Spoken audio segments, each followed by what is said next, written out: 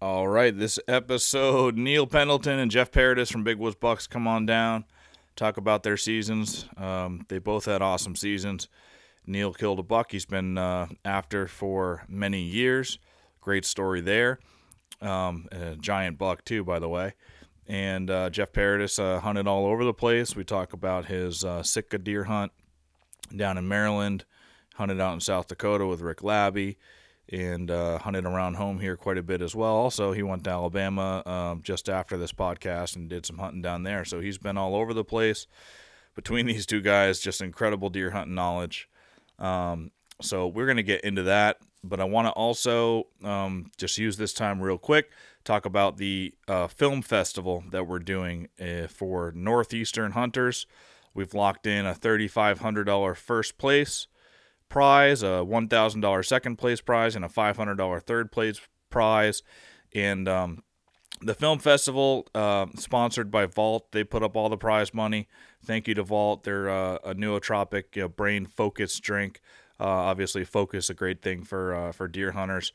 And this film festival really started to give Northeastern hunters our own outdoors and hunting film festival. There's some great filmmakers up here, travel the country, do some, enter film festivals all over the country, prestigious ones, but we want one of our own up here in the Northeast.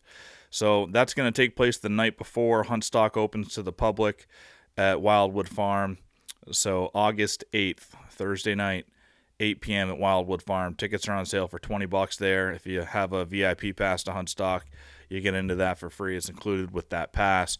And the basic rules and parameters for the film festival, it's got to be shot in the Northeast. It's got to feature Northeastern game, no high fence stuff. So it's got to be in the Northeast, wild game.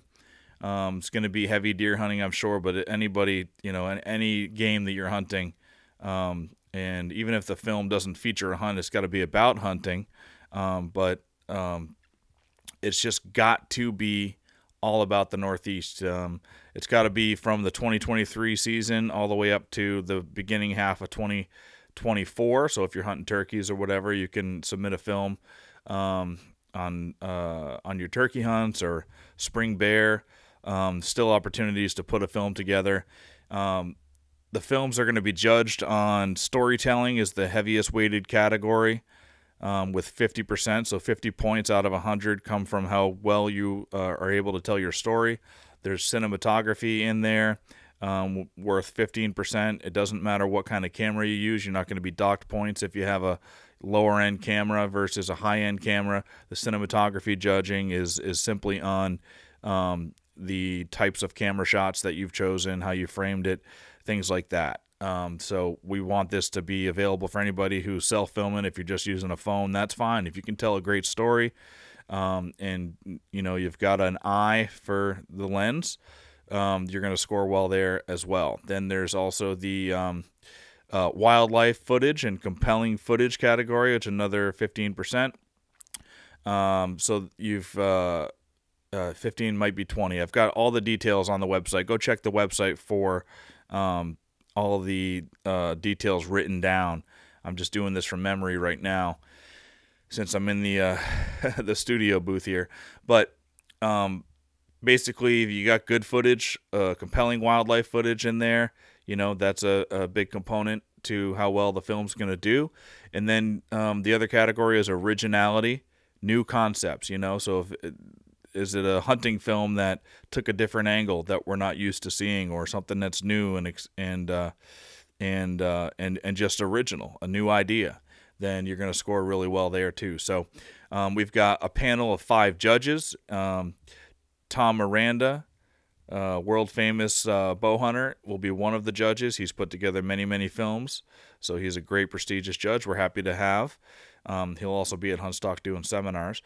And then we got Chris Ford from Pilot Agency out of Boston. He's a big-time hunter as well. He does a lot of work in the outdoor space, and he's got a great eye for film.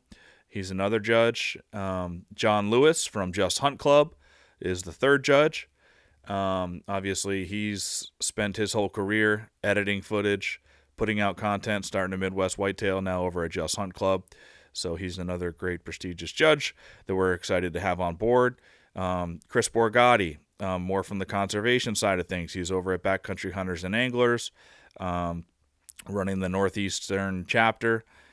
He's a great guy. He's very unbiased. He's going to see things from a little bit different of a lens. And then we're going to announce a fifth judge from outside of the hunting space who is in the filmmaking, film production, TV production side of things, but to just get a viewpoint from someone who isn't a hunter but understands all the other things that go into filmmaking, production, and things like that. So we get a viewpoint from outside the hunting world as well.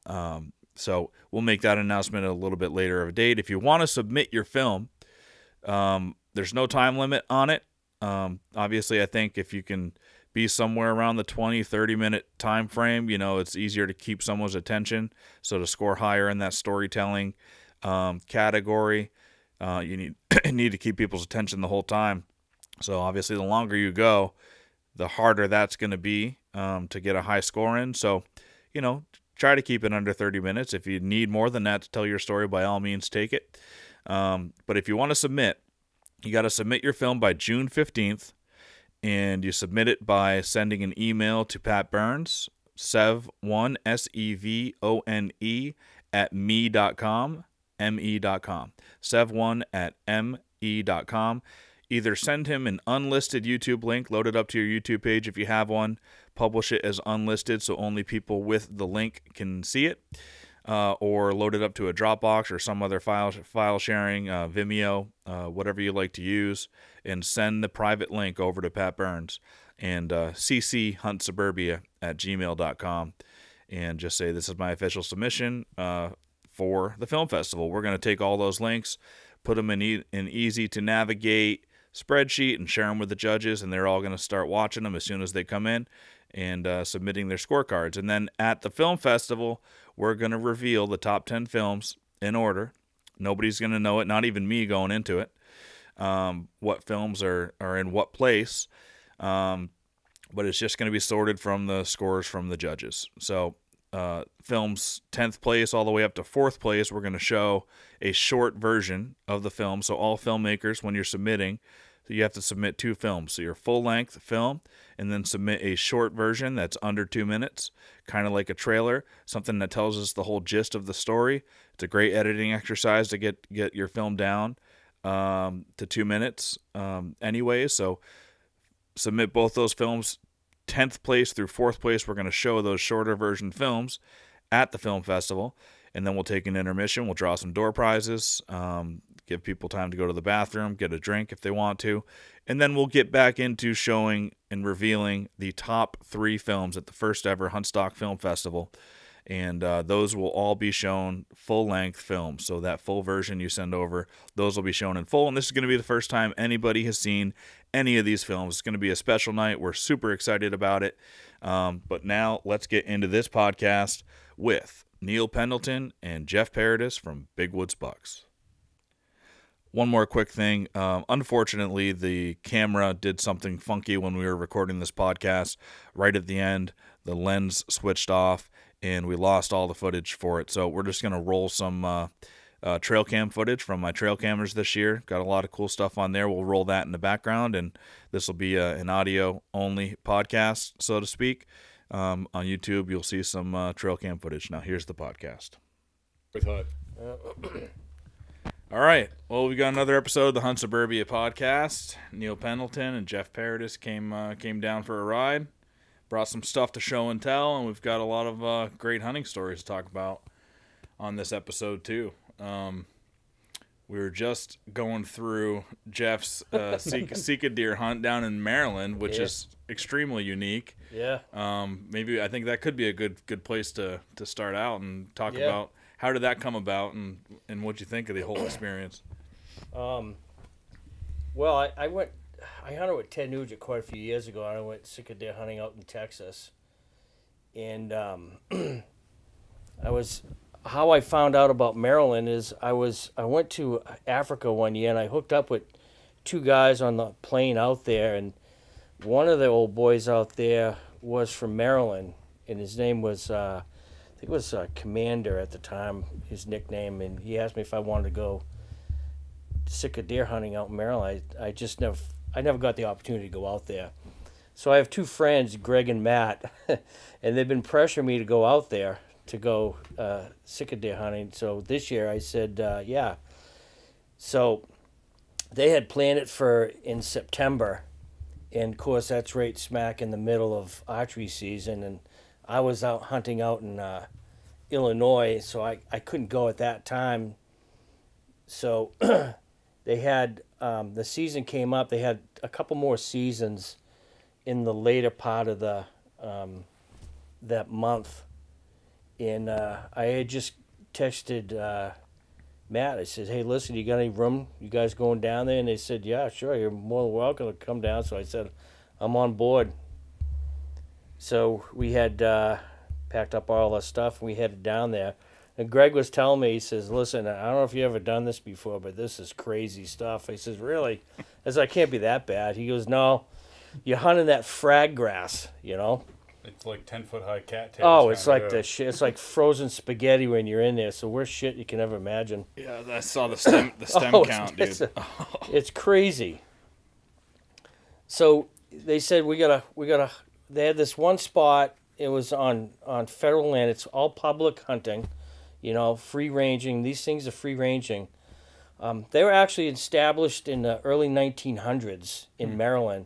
There's three places in the country that they were established. One was in Texas, one is in Virginia, and one is in Maryland. And they were brought in Maryland, and they were put on this James Island. There was like 5 or 6 of them that were put there by a gentleman that imported them there. And they actually they took off, and now they're into like. There were in like 15,000 of them, these things that run around down there in the frag grass and the swamps. And and that's where you find them, in the water, in the swamps, and they live right in that stuff.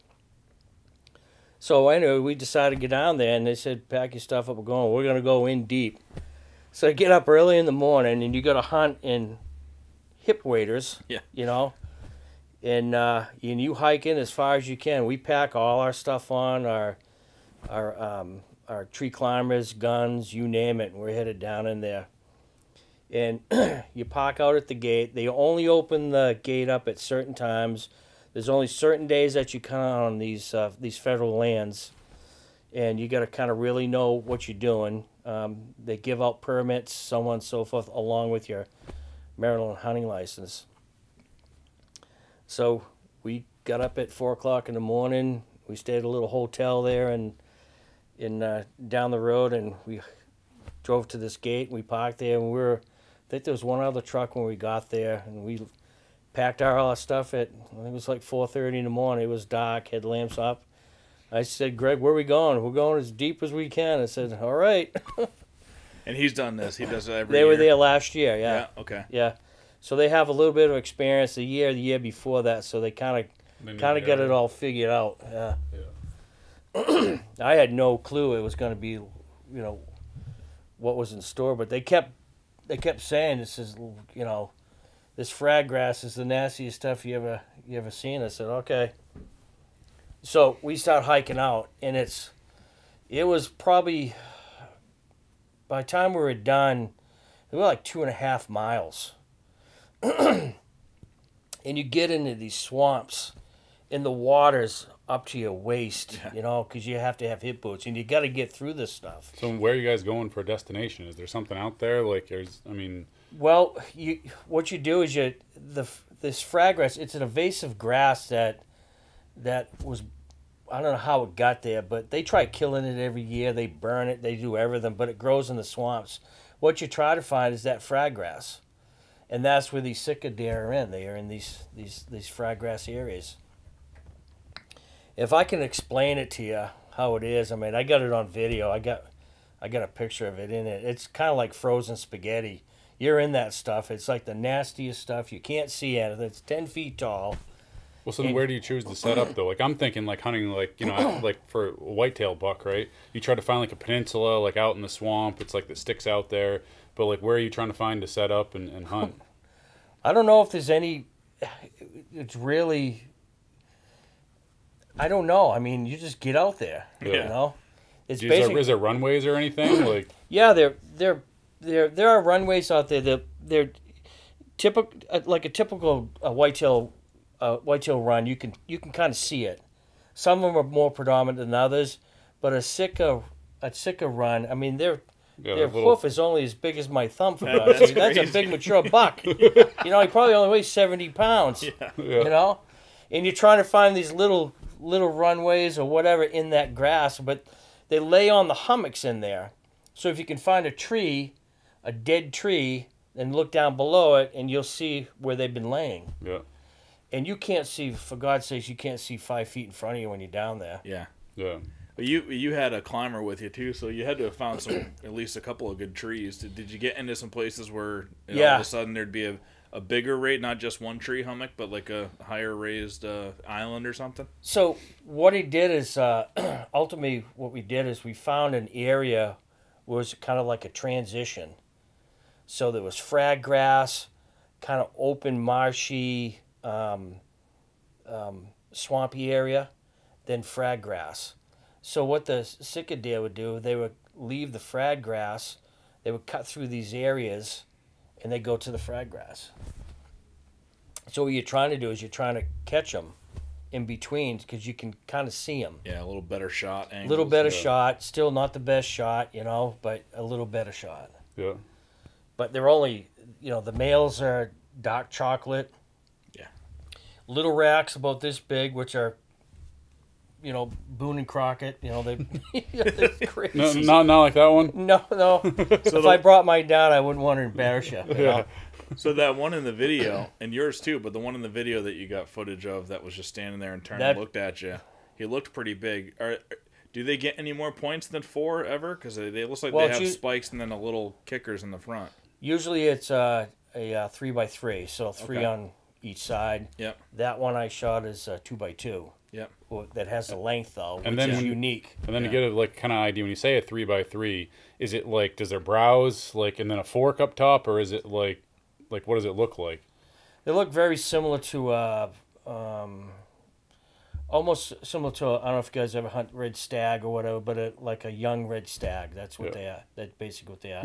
They roar like a red stag. They bugle. And if you get into that season when they're bugling, it's fantastic. Yeah, because when I looked it up, try to find some information and facts about them, it called them whistling hooligans because they make a weird noise. Yeah. So what time of year were you hunting it? It was... Oh, well, we're just down there not too long ago, last month. And that's post-rut for them, or? Post-rut's like around September-ish, similar to whitetail, like pre-rut September, and then it's pretty similar rut times? Yeah, very similar, Yeah. So, but we were down there on post-rut, so... So what was the story of the one that you got then? Well, that was, so I end up... I ended up hiking down. I found a spot, so I set up on the edge of the frag grass, and I got up in a tree. And of course, you got to go through all the water. You're always in hip boots because you're constantly wet. So I got in there and I went up my tree climber, and I just sat there. And you sit there all day like we normally do. You can sit there all day, which we prefer to because we're just hardcore hunters, but. They typically move early in the morning and late afternoon. And typically in the afternoon, it's like last light. It's kind of like a big mature buck. You get kind of that window where they're kind of moving around.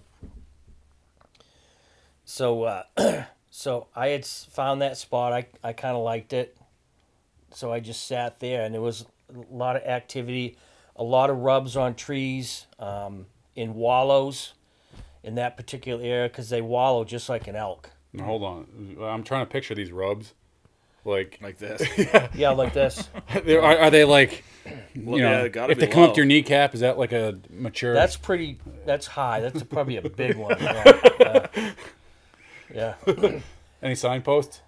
No signpost rubs. I looked everywhere for them. Couldn't find them. No, nothing. But yeah, They don't rub on big trees, but if you find a tree the size of your thumb, that's a big mature one. Are there whitetails around there at all, or no? And there's In that area, or do they kind of like? yeah, they have. Well, not really in the frag grass and stuff like that, but there are whitetails down around there. And I guess, Maryland has phenomenal whitetail herd down there. In the thousands.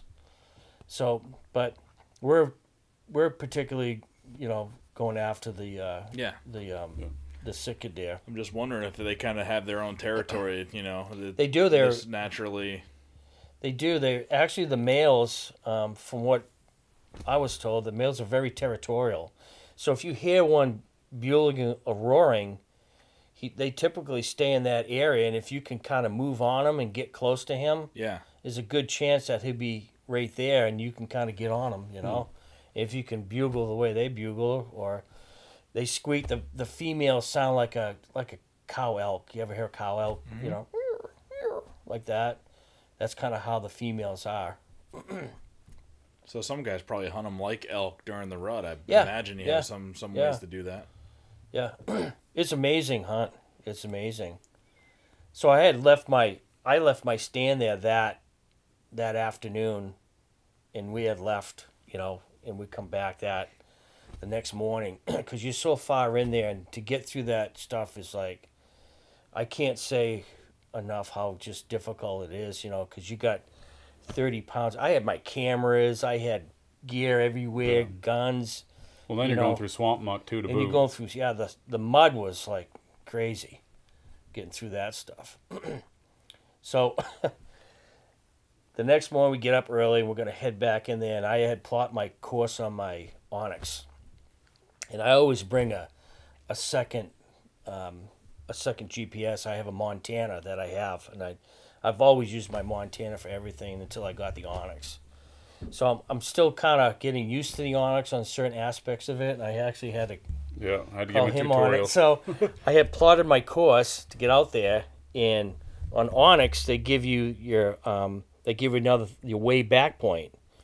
So, but what I did understand is that when you put your way back point, you have to press that indicator twice, and that'll align your phone, so it gives you the north, south, east. Well, I didn't realize that. All I got was the line. Yeah. So what I've been doing, like a Pollock usually does. When I told him that, he's like, "Oh, that would have made it a lot easier." I know.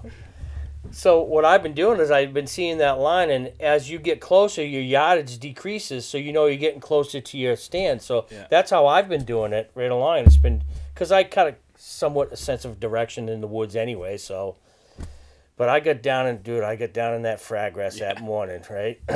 Matt goes this way, and I'm going off to my stand, and I got in that stuff, and I got so tangled up that I was in there for an hour. Yeah. Right, going in circles, and I look up and I could see Matt way over there in his stand, his headlight going.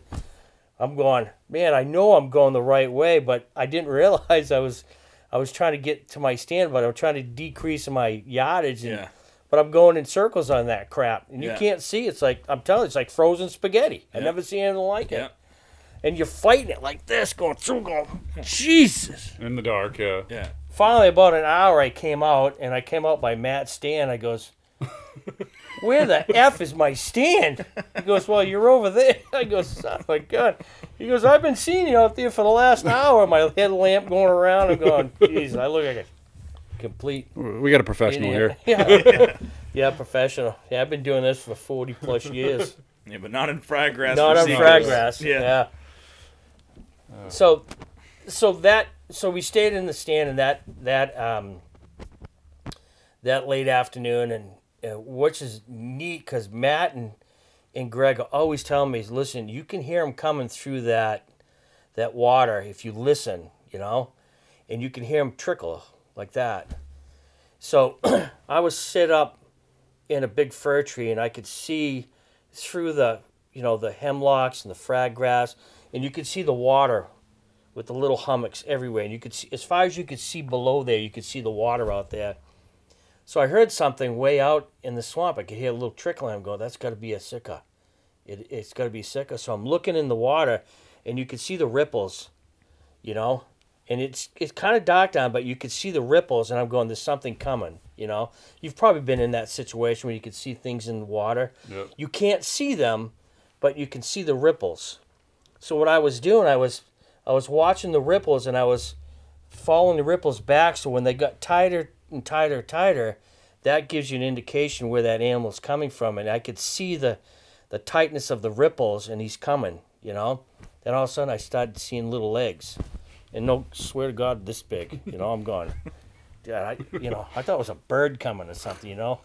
But coming through the thickest stuff that you could imagine and making no noise, just coming through that stuff, and all of a sudden he pops up on the little hummock, probably 12 yards in front of me, you know, and still in the thick. And at that point, I was already up, you know, on him with my Henry, and I have that. First time I ever used a peep sight with that high vis sight, and I'm glad I used it. This right here? Yeah. Yeah, if you wanna, Yeah. Yeah. Yeah. So, yeah, the 360 buck hammer. So, Andy made this for me, Yeah. and with the peep sight, and I put a high vis sight on it. So at low light conditions, this thing is just incredible. And when I picked up on him, all I could see was that high vis dot right on him, you know, at 12 yards, and he was still moving, and I just let it go, and that was the end of the game. Yeah, I can't imagine that a 70-pound Sika buck's gonna survive that at 12 yards. No. You know, with a buck hammer. He's trying to interrupt the story. Yeah. So You can answer for Hal. Yeah. I'm gonna say, should we pick up and say hi to Hal real quick? Is that Hal calling? Yeah. You can answer. Go for it. Hey, Hal. What are What's you going doing? on? Just got in. Oh, we're just sitting here doing a podcast. Oh, nice. Yeah, so we saw you were calling. We're sitting down here with Pat Guyette and Jeff, and we're doing the podcast. But saw you were calling, figured we'd answer. Jeff just got done telling his Sitka stag story. Oh, nice. Yeah. Hey Hal, you're on the podcast right now. You're live to tape. All right. I guess you don't care who you guys hang with, huh? Definitely not. No. But we just figured we'd have you make a special guest appearance since you were calling. All right. How's it? Everything's going good? Oh yeah, Yeah. Jeff was just showing off his Henry. All right. We brought the guns down. Killing coyotes with it. Oh, yeah, I've shot a couple of those things with it, too.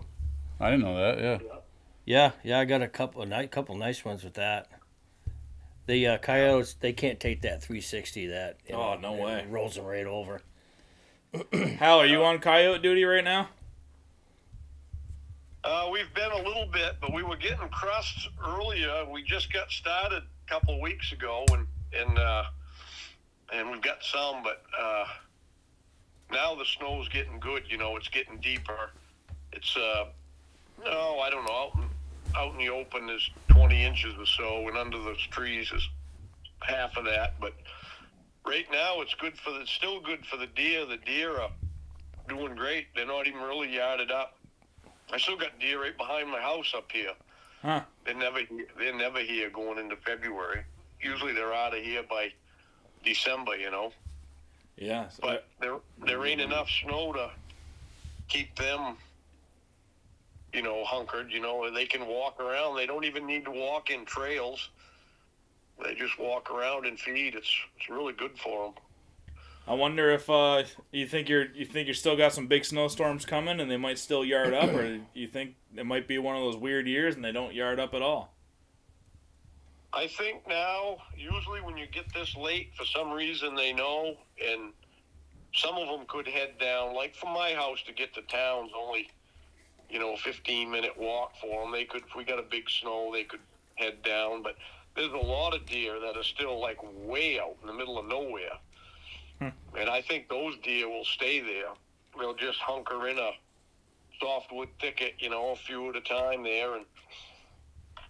And when it's like that, it's harder for the coyotes to find them, because the coyotes usually follow them down to the deer yards and they know where they are. But yeah, I think it's really good for the deer. Yeah, we've had some easy winners.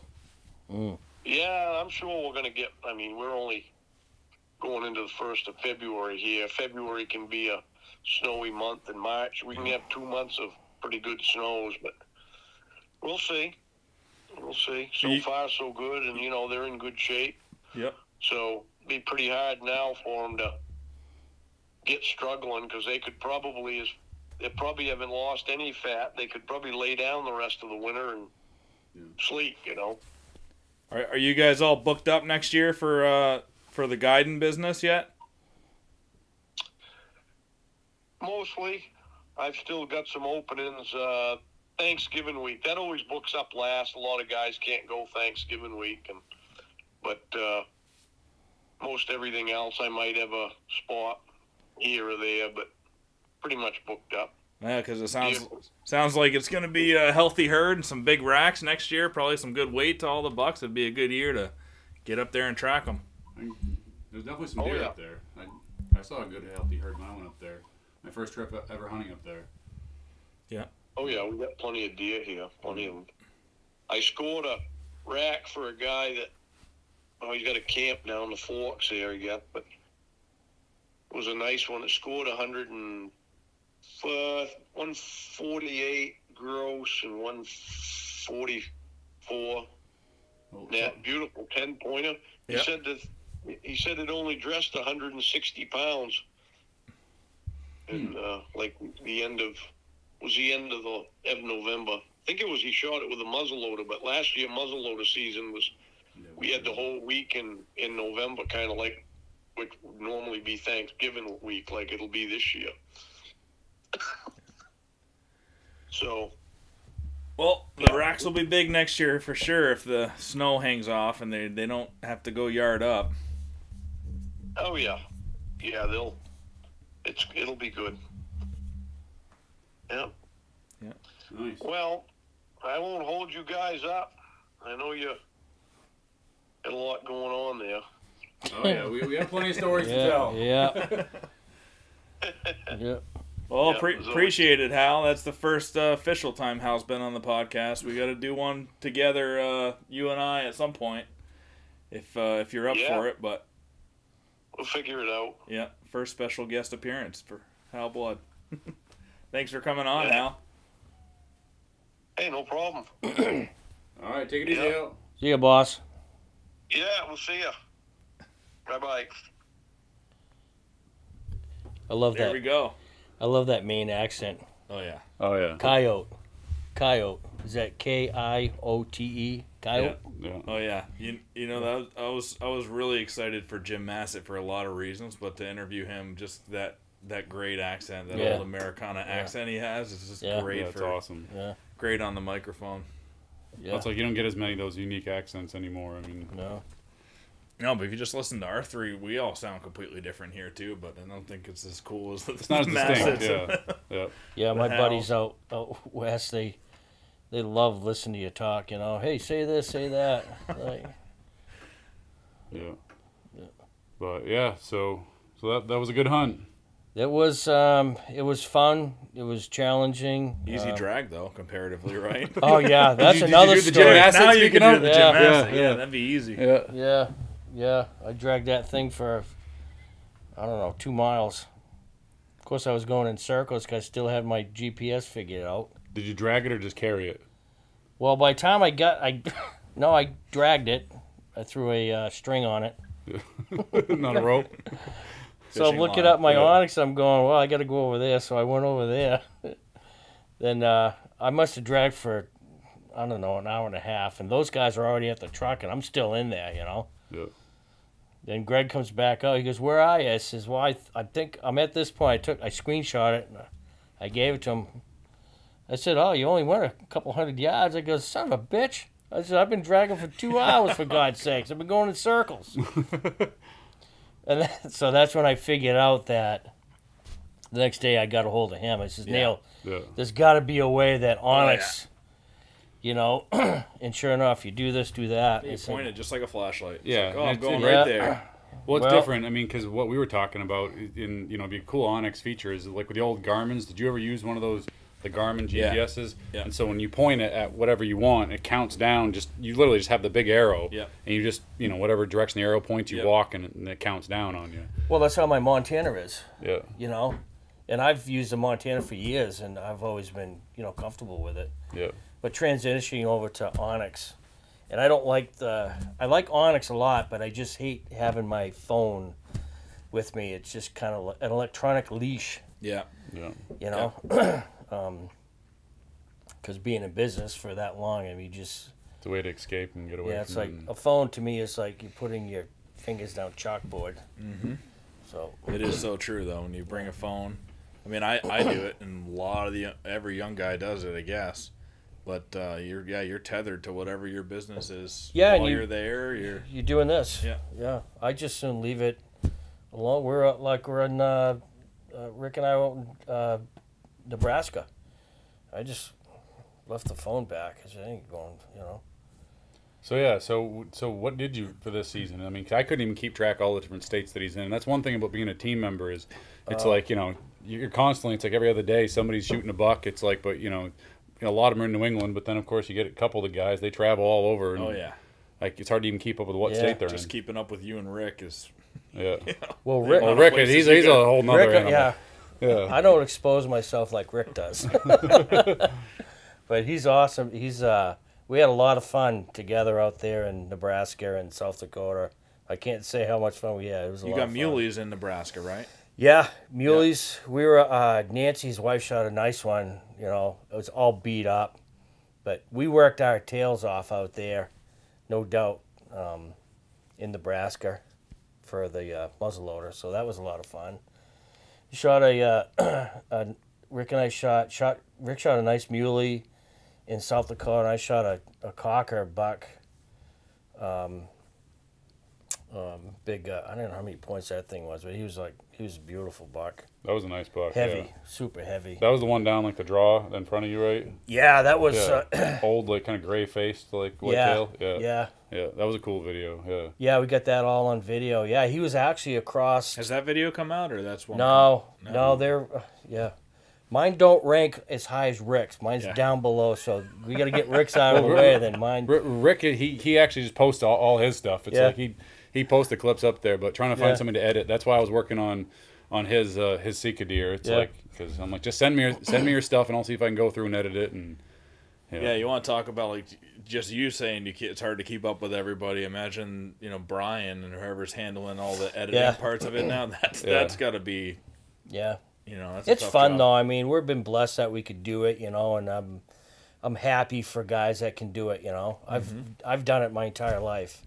Once you learn, and I've hunted New Hampshire my whole entire life, Maine, Massachusetts, everywhere. But once you have that opportunity to go places, Yeah.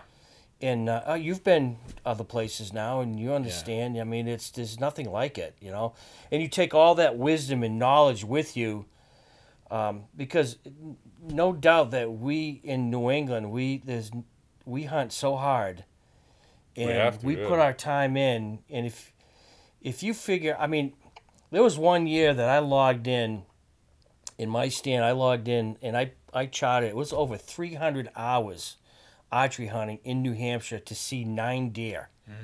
Yeah. And that's when we didn't have a lot of deer around. But no doubt, and we definitely we get it going on. We just because you're in tune to not a lot of deer per square mile, so you have to be vigilant on a lot of different things. So if you take that experience and go somewhere else, and I'm not saying it's easy, but your work ethic is totally different. Oh yeah. I mean, you ask the guys, my buddies out where I go, my camp out there and stuff like that, they've never seen anything like it. They just say, well, how do you see all the deer, Jeff? Yeah. Because I stay in the woods all day. And you're constantly moving and transitioning and stuff like that. yeah, But 'cause for us, that's just a normal day. it's of just hunting. normal day for us. Yeah. Yeah. So Yeah. you're constantly trying to move to figure out what you can do next. I mean, what the new strategy is. I mean, Yeah. And we don't, I mean, back when I started, we didn't have the technology. So it was boots on the ground. You learned everything. I remember the day that I don't know if you guys remember it, but they had these little devices. They were timers with strings on them. Oh yeah, I heard about them, but I never. So used to buy those experienced things it. I'd buy 30, 40 of them a whack, and any trail that I had, I'd put it across, and I would kick out the dirt, right, on that trail with a stick or something like that, and to see what would pass through and trip that string off. Yeah. Oh, you're doing that so you can see the track. that You could they see laid. the track, Yeah. and then you could educate yourself on the track, because after a while, you figure what a doe looks like, a buck looks like. You see all that stuff. Yeah. And that's when we're doing on dry ground. And then, I mean, I never met Hal. I never know who Hal was, tracking that ability and stuff like that is just but we did everything on dry ground. Yeah. Yeah, we both got into tracking later in our hunting. Yeah. And you... Because how'd you start off hunting anyways? I haven't heard that God, before. man, I started when I was, I think, 8 years old. Yeah. Yeah, I still have my 2 original bows that I started with. I have a Browning Cobra and a Browning Stalker. They're wooden. Browning, huh? They were Browning. doing bows, yeah. Yeah, they were big back then. Yeah. Yeah, I still got to hang up in my room. I wouldn't shoot them for nothing. They'd probably blow up on you if you shot them. But Collector's item. Yeah. Well, you've got one of the coolest trophy rooms, man cave, whatever house now, I guess that Yeah. you could Oh, even yeah, call. that's I mean, unbelievable. Yeah. yeah. Yeah. I haven't seen your new one, but that your trophy room in your old house was just. Yeah. Oh no, yeah, the new place. It's wicked cool when you walk in, just because all the raised ceilings and there's Yeah. like that. What do you call it? Like the. The mezzanine area. Yeah. Yeah. Well, we wanted to. Well, you've been at the old house here, and what my wife and I decided to do is that we really wanted everybody else to enjoy it too. Instead of keeping everything in a little room. So Yeah. and of course our new house I built that 3 years ago, so it's a little bigger, a little bit more roomy, and you get that atmosphere and you walk in, because we're all about outdoors and hunting, and your life is about it, Neil's life is about it. It's kind of like a lifestyle that we live. Yeah. So we wanted to express ourselves that way and let everybody else enjoy it, because there's so many stories behind everything, like you look at Rick's stuff, and Rick's stories are just endless, and Rick is like North American big game, and I'm a little bit different. I kind of bring a big broad picture. I do anything, like the challenge of the Sitka deer hunt, mountain lion hunting, you name it, going to Africa, all that stuff, it's just kind of cool, Yeah. So it brings a different perspective to it. So it's fun, What you were saying about going west, like when I fell in love with North Dakota now. I loved it, the experience going out there. I even, I didn't have great service, so you would download your map, and which was also good because I disconnected from my phone out there. You didn't even have time, time to look at your phone there because you're glassing most of the time. Yeah. And what I learned the most, what I really liked about it, we didn't kill any deer. It was a bad AHD year the year before, so that makes it tough. Real tough. We only found 3 whitetail bucks the whole time. They were bachelored up, but we had opportunities at them almost every day, and we hunted. We were in position to kill the only 3 bucks. I shot at one. My buddy Dan shot, and he hit one. I just missed. It was a 40-yard shot and through the grass, and last light I totally missed mine. But we were on opportunities, and what I really liked about it was when you're glassing for that long, you see how you get a big picture view on how they're using the landscape, whereas here we're piecing together little micro pieces from our cameras and from a sighting over there, but because of our forested, all the forest cover, we don't get to see how they use the landscape from a distance as a giant macro. It was really cool. Yeah, it's like you're playing some kind of snow on the ground. It's like it's like it kind of expands your mind. That's true. Cause I know growing up stand hunting, for me it was you just find a spot and you sit, and so you think about like that immediate area around it, and just it's like what's going on that piece of woods per se, but you really don't think. And back then as a kid, like I didn't really, the concept of bucks traveling, it's like as far as they actually do. When the snow on the ground, you get to hop on that track and finally go miles and miles and whether it's down here in suburbia, it's like where you walk around, they're cutting in, you know, people's yards and, you know, going across roads, I mean, all over the place. Or you go up in the big woods and, you know, it's nothing for them to go up and down a couple mountains in the course of a day. And not at all. You just see how they covered, like we were watching this giant cornfield that was a mile and a half away down these crazy ravines and across the big rivers, and we're watching that. It took us even a few days to figure that out with our spotting scopes. Is that a cornfield way over there? Yeah. It is. That's what we got to be watching, because we're trying to figure out what they were eating at that point. And in the mornings, that's when we finally honed in on that cornfield. We were watching from so far away, but you'd see, oh, yep, there's something. And then, of course, we were like, is it a mule? Every day we were fighting, that's a buck, but shit, it's a muley. We only had whitetail tags. Yeah. We would see mule deer using the same food sources and stuff. But you see them, and they would cross this whole plateau very quickly, you know, just cover all this distance quickly. And they're just walking, but when you see it from a distance, it's like, all right. And then it was cool to see 3 bachelorette up bucks. Those 2 are going to go, and we could see the draws. There's like 1 of 4 draws they're going to come down.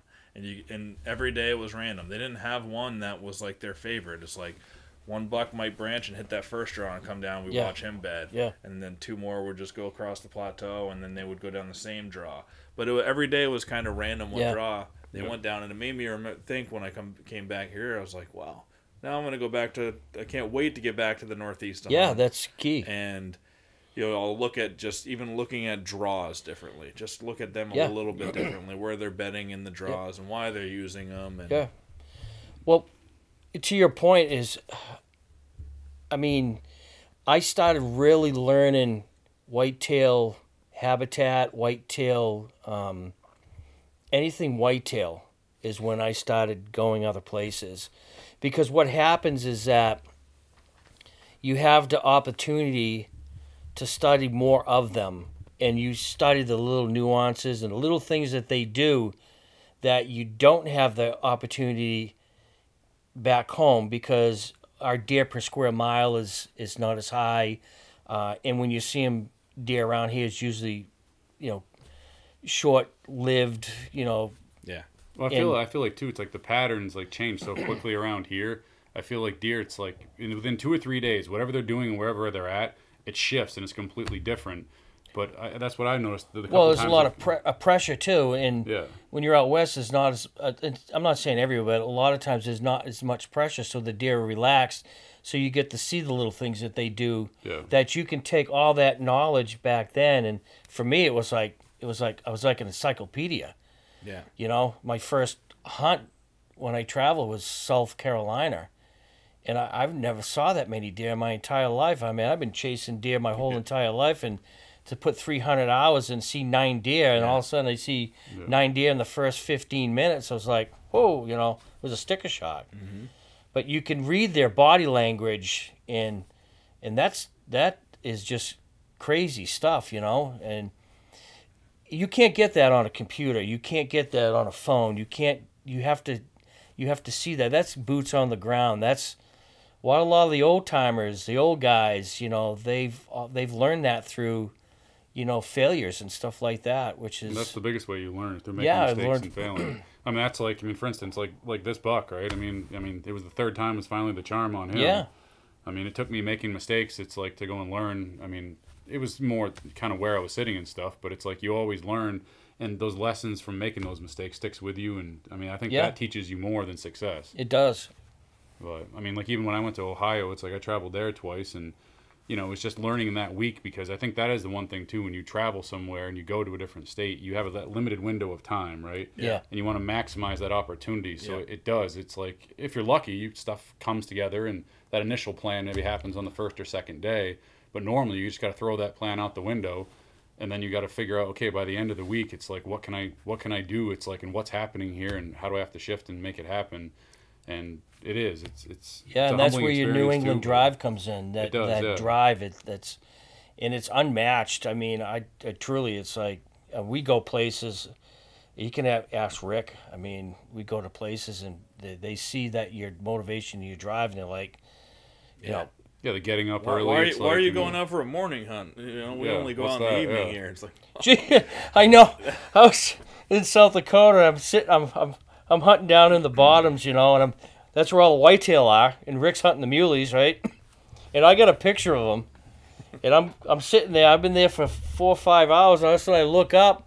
I'm going, who the hell is that? Way out there on top of the ridge, cutting out in front of me. It was Rick. Yeah. He started way the hell over here, and he's out in front of me, and then he goes. I said, what are you doing out there? He goes, just looking for that muley. I said, man, you're just a machine. Yeah.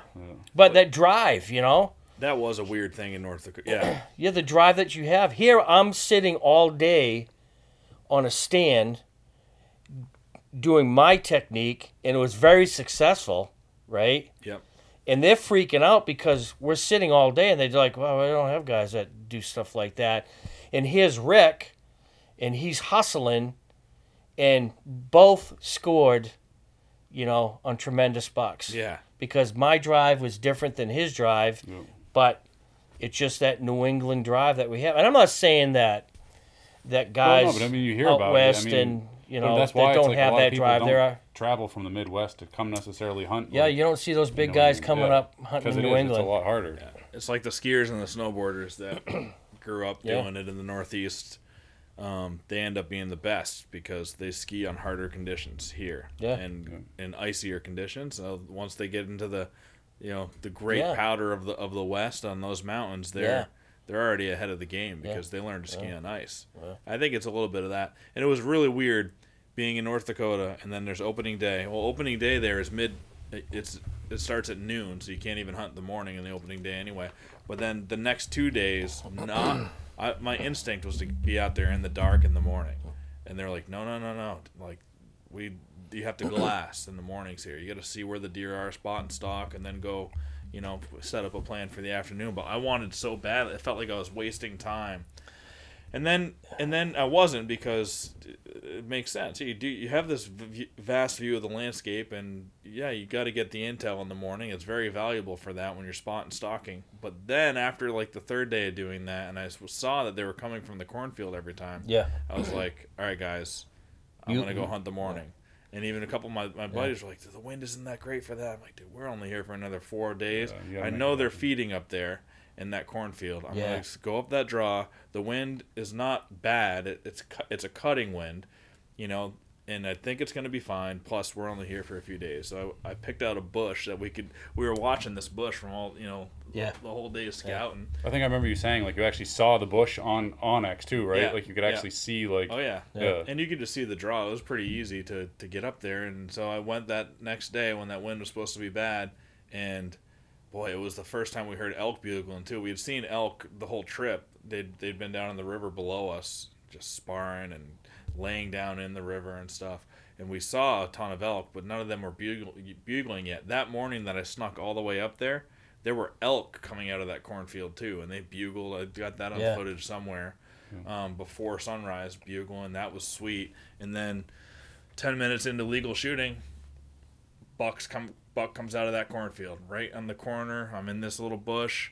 He's 55, 60 yards away, and I wasn't going to take a shot there. He jumps this little fence row, and then he turns and he starts coming down the fence row. And I pick up. I'm on the ground, and I pick up my bow to turn, and we've got just regular grass, but it's kind of noisy if it's not windy up there. Just that regular moving that he picked me off, and I didn't get a shot at it. But I put myself in the opportunity to do it. You're only there for a certain amount of time. You know where they're coming from bedding. You got to take the aggressive. Yeah. Well, how did you like the muleys? Aren't they super cool? Aren't they cool? Yeah. Their really best cool. defense is to stay still and watch you and don't move. I saw so many muleys. They're crazy animals. Yeah. Yeah, see, I haven't had any experience with muleys really. Oh, so they're a a whole lot different. They're different. They're a lot of fun to hunt. I had probably a booner muley at 60 yards, and a bunch of really nice muleys there too. I was hunting in a county in North Dakota that's got the state bow record muley, and I think the rifle record is right near there too. But anyway, this ranch that I'm on is known for big producing giant muleys. It's a bow hunting only ranch. 180s, 12,000 acres. Yeah. So they've got good muley territory, and there are big muleys everywhere. We were unlucky to not draw a muley tag It's 50%, basically 50% chance of drawing a muley tag for a non-resident, and none of us got one. They're starting to change all those Midwestern states now. It's getting more and more difficult. Yeah, there was a big article I saw there not too long ago about all the big Midwestern states. Their allocations are changing. They want to go more towards residents and less non-residents. I could see why. Yeah. Well, you guys talk muleys. I'm gonna run to the bathroom real quick. All right. I drank a little too much water on the way here. So. All right, and then we'll hit your Invincible Buck story when you get back. Back teeth floating? Oh yeah. Yeah, it's I always enjoyed the muleys.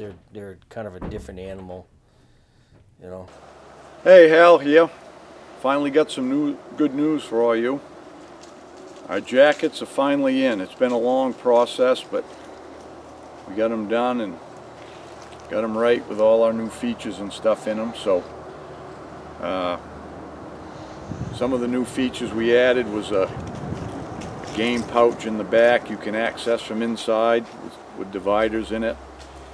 It's just like the original one. Mine's the original one, not the new one. It's got your slash front pockets where you can get in and get at your GPS or whatever you carry in your front ones. They're all lined with, the pockets are lined with Microtech fleece, so it's nice and warm on your hands when you put it in. Microtech's fleece. Got your slash pockets here. Just 100% wool, virgin wool. I think it's 100% virgin wool, but it's 85% wool with some nylon to make it stronger. Tight woven. And the vest, I don't have the vest on it. The vest snaps on, your orange cape comes with it. And we're going to have the green checkered jackets come in 22-ounce wool, and we have plain green, forest green, same color as our pants that are coming, and those are in 18-ounce, a lighter wool, so you can have a 3-season jacket or a 4-seasons jacket. And the pants will be coming in a couple weeks, and just in time for deer season. So get them ordered up and we'll get them shipped right out to you.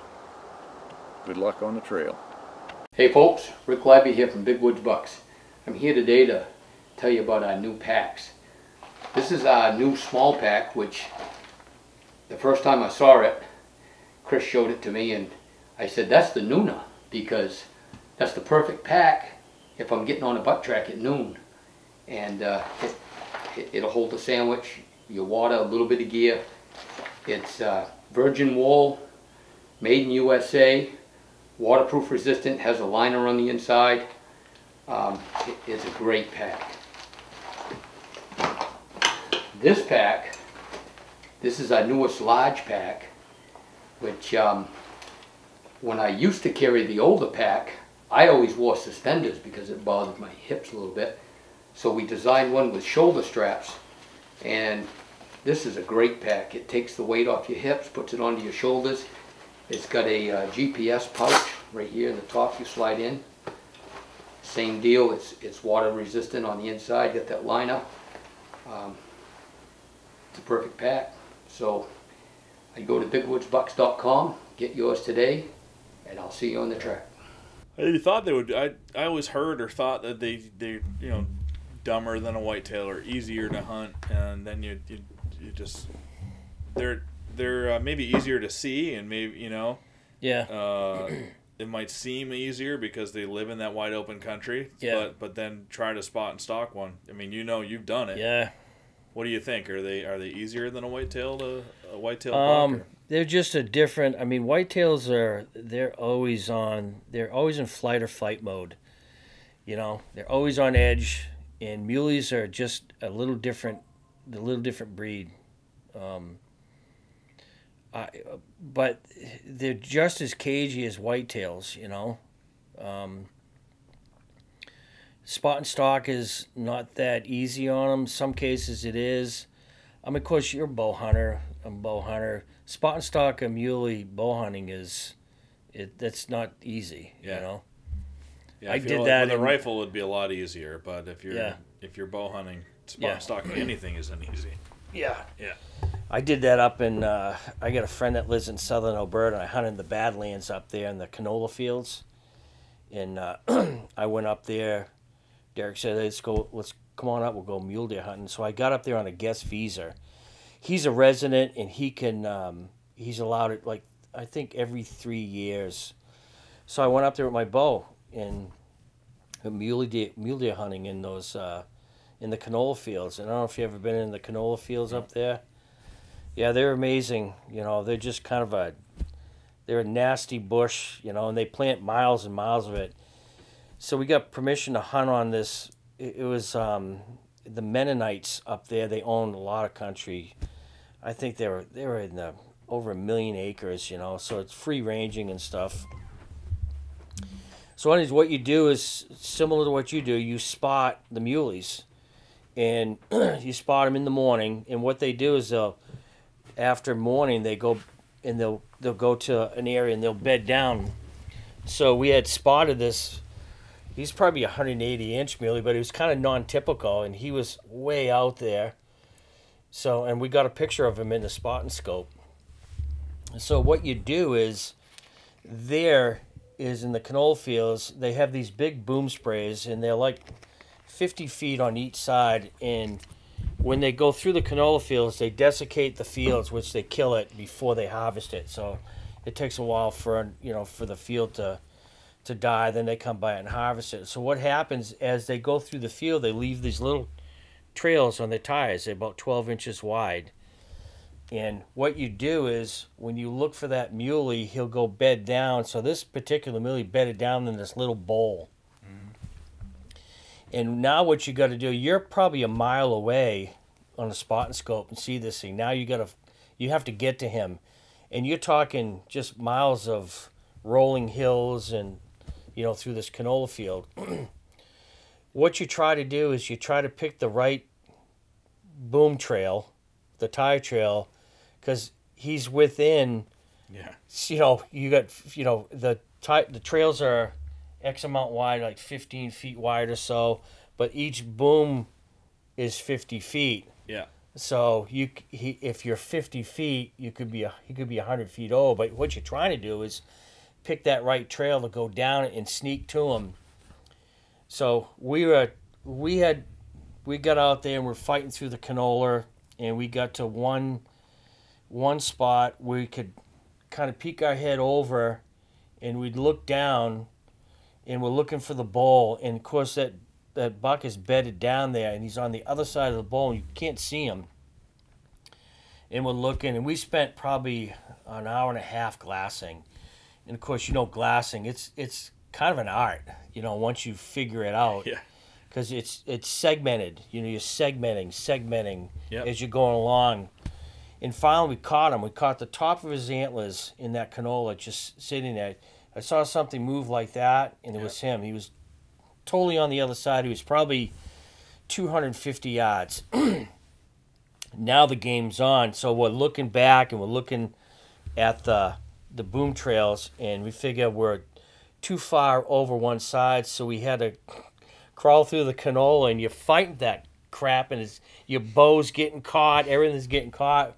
Finally picked the right boom trail. Then Derek, I said, stay here, and I'm going to go, because you don't want two guys on him. You just want to get up on him, and you have to take your time. So you're actually crawling. So I crawled like 200, 250 yards on my hands and knees through that trail, because the canolas, it's up to you. Some cases it's up to your chest or your waist, but it kind of rolls in down the boom trails, and you're kind of down there, and you feel like a friggin' field mouse, Yeah. A 200-pound field mouse going there, dragging your bow and everything down through there. It's catching on everything. I don't know how long it took. It took a long time to get there, I'm going to say it took me probably 2.5 hours, 3 hours to go that far on my hands and knees. Oh, I can imagine.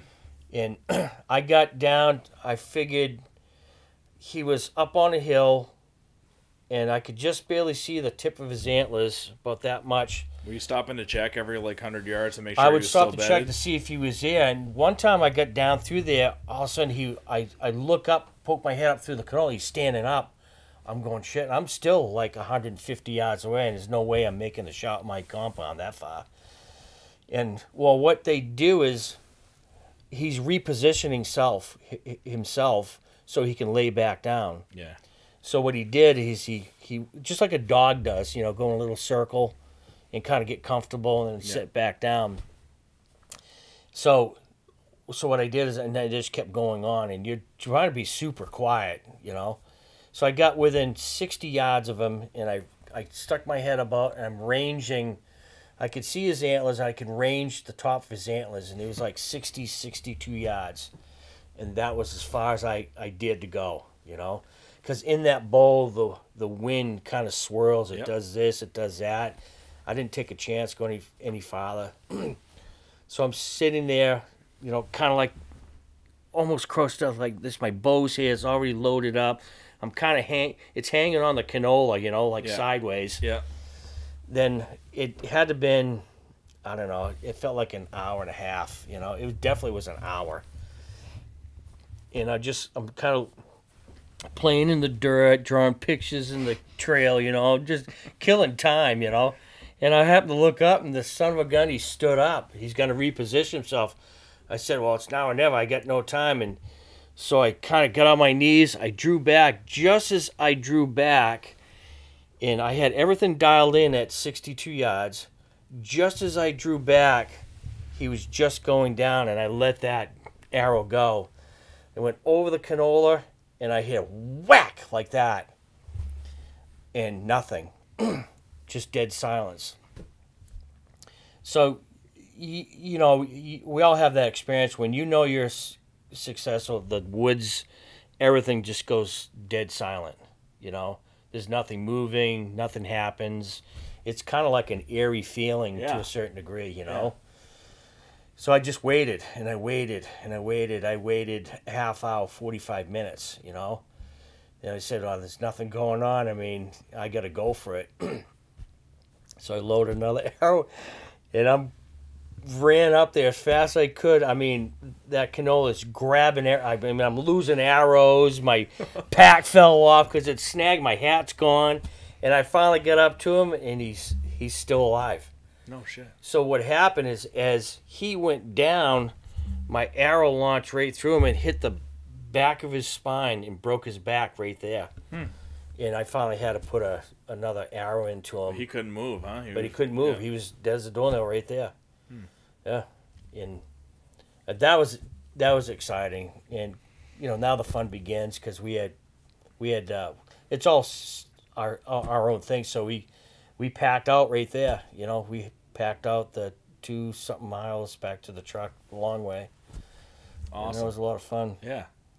But yeah, it's mule deer hunting is just it's crazy. It's crazy stuff. It's a total. It's a whole different ball game. Animal, different terrain, different. Yeah, it's a lot of glassing, like you said. In the art, is glassing is the key because you can see what they're doing. They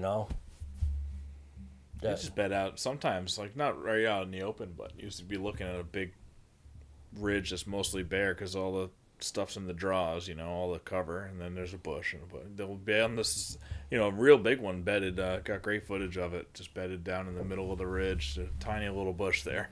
Yeah, that's it. When we were watching those 3 bucks marching out of the cornfield, and they all worked their way down this one draw one day, and we're like, oh, you can see it. It's like, oh, there's a big muley bedded there. I want to see how he reacts to them walking by, because they were walking right by him. He didn't give a shit. They walked right by him. He didn't do anything. Just watched them. It's cool to see different reactions like that. I watched a fisher this year. I was just watching. There were 3 does bedded under my stand in Massachusetts, and they were right on me to the point where I couldn't. I was in my saddle, but I was so afraid to move at all. And they were in heat too, and I knew they were in heat. So I was just like, "Oh my god, I got bait right here. I've got to be extremely still," because I watched them walk in, And then they bedded right downwind of me too, and I'm just like, this is not going to be good. Like Yeah.